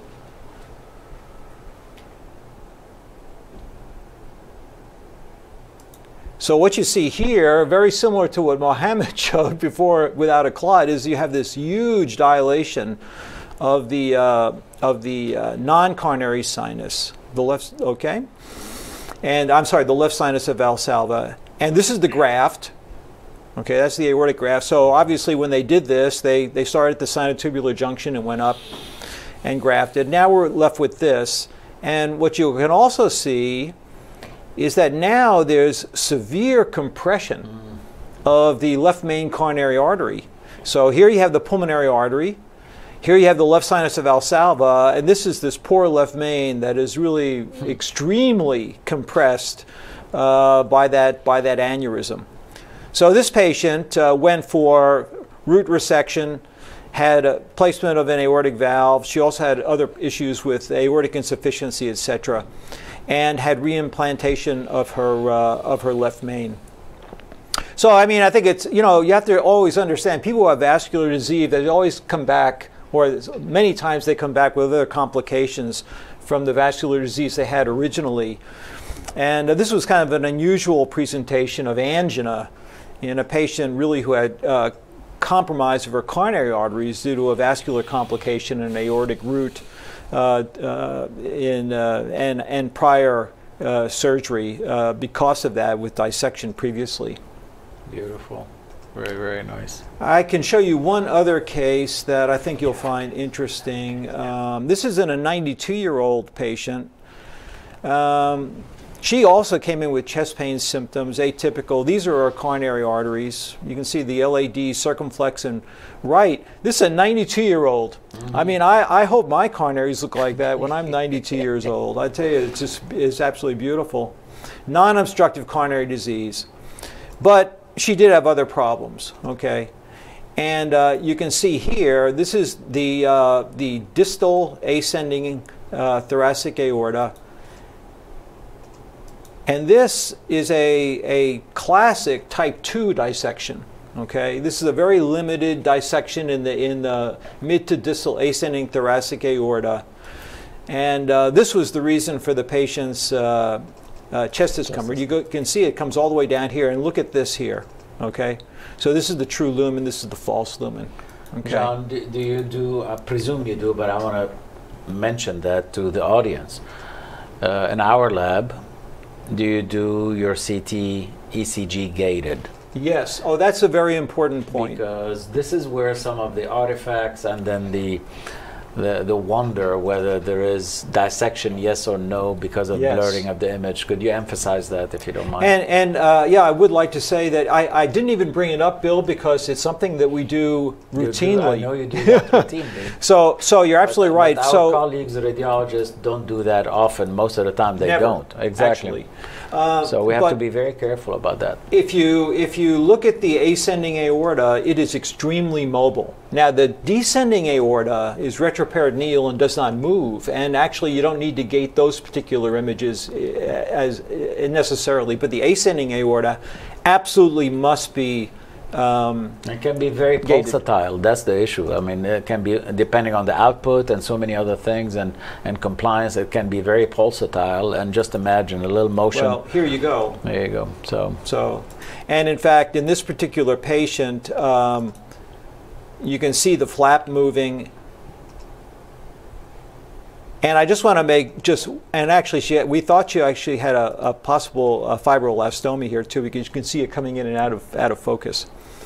But one thing I do want to emphasize is that one thing we also look for, and we do non-contrast studies on all of these patients, is the issue of intramural hematoma.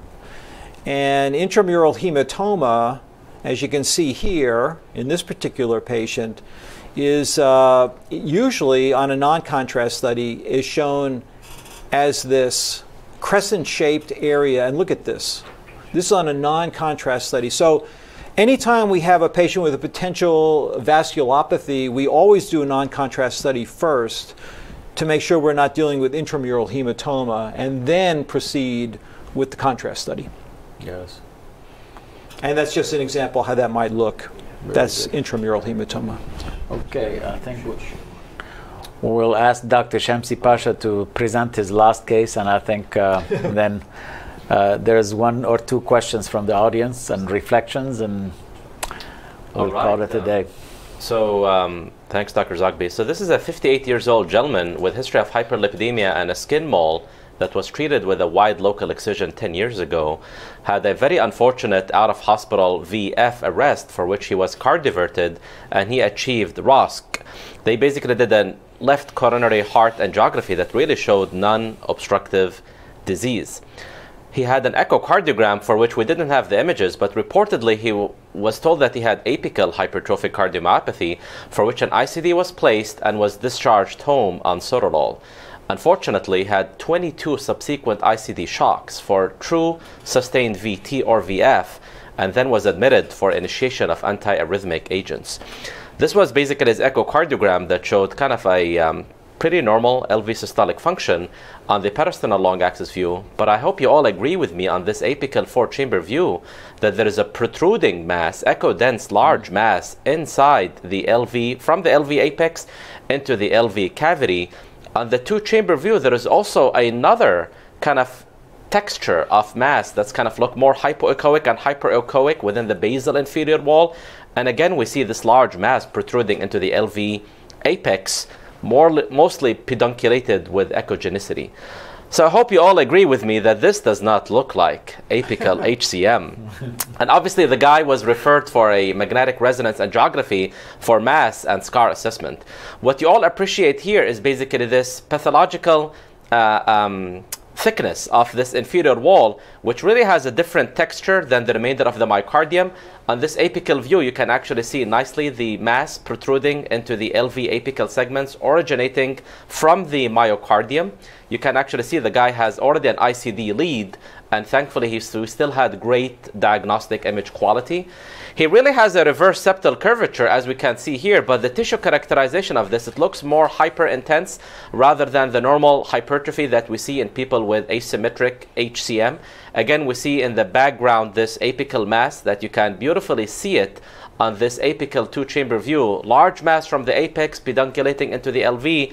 And if you remember on the echocardiogram, we had this texture mass that looked kind of mixed signal intensity that did not appear to be coming or basically had normal myocardial tissue. This is again the mass from the LV apex. As Faisal alluded to, on the T1 weighted image, this look had the same intensity as the myocardium.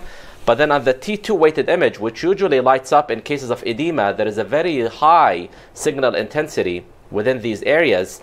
When we do administer gadolinium and we look at the perfusion, there is definitely late gadolinium contrast uptake, and that usually suggests vascularity of these growths, which are no longer hypertrophic segments, but mostly tumorous. And then really kind of the hallmark of this is basically the multi-patch scar uptake in all the segments of the heart, in the anterior, apical, along with the inferior wall.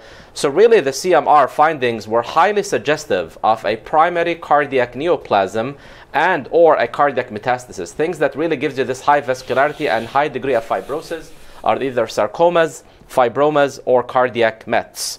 When the patient underwent a whole body FDG uptake, you can nicely see the intense myocardial uptake of this LV apical segment along with the septum, and because of the mass along with the incessant VT, he did undergo endomyocardial biopsy, the staining of which was strongly positive for S100, which we all know basically goes along with metastatic cardiac melanoma for his prior skin mole that was treated over 10 years ago.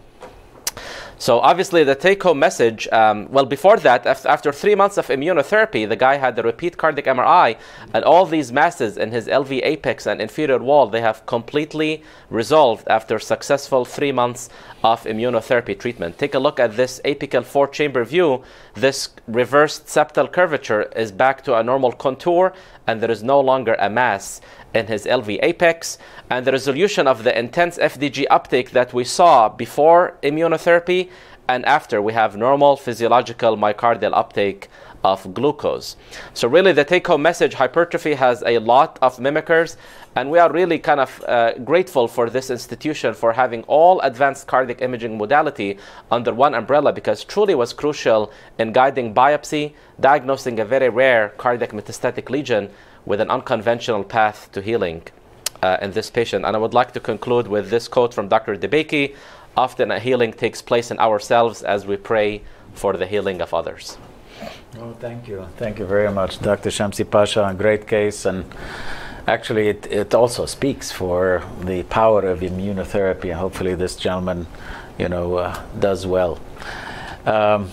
It is that time of the day, and I cannot thank enough first our moderators for today, Dr. Faisal Nabi and Dr. Shamsi Pasha, and our adult congenital heart disease specialists, and in addition to our surgeons, to end the symposium on adult congenital heart disease and the vasculature. But most importantly, I cannot thank you enough for you being with us. There was a question said, would this symposium be available to us, to the viewers? Certainly they will be available for you for 2 months if you registered for the course. And I think await some more communication after we do some editing, etc., so that it will be available for you, because there's a lot of material for you to go through. I know you cannot be sitting in your chair or lounging on your couch for 2.5 days. So, take the time, review them, and certainly we're always here to help you navigate, a difficult situation. So you could always email us, get in touch with us in so many ways, and we're available also on Twitter. Whatever format nowadays that you want to be in touch, knowledge is so available nowadays, and we can communicate so much easier, so it should not be difficult for you to update yourself. And I'm glad that you've taken the time to update yourself, and it's always good to take some professional time so that you get better and better at it. And also for people who've been in this field for some time, as you could tell from the first day, tremendous advances that have occurred within just few years. So you have to keep up. The field keeps changing, and I think we all learn in this field, and we're very excited that the field is not static. So with that, I cannot thank you enough for you being with us for the last 2.5 days, and we look forward to seeing you again either in conferences in between or next year in our 12th annual multimodality imaging course. Thanks again.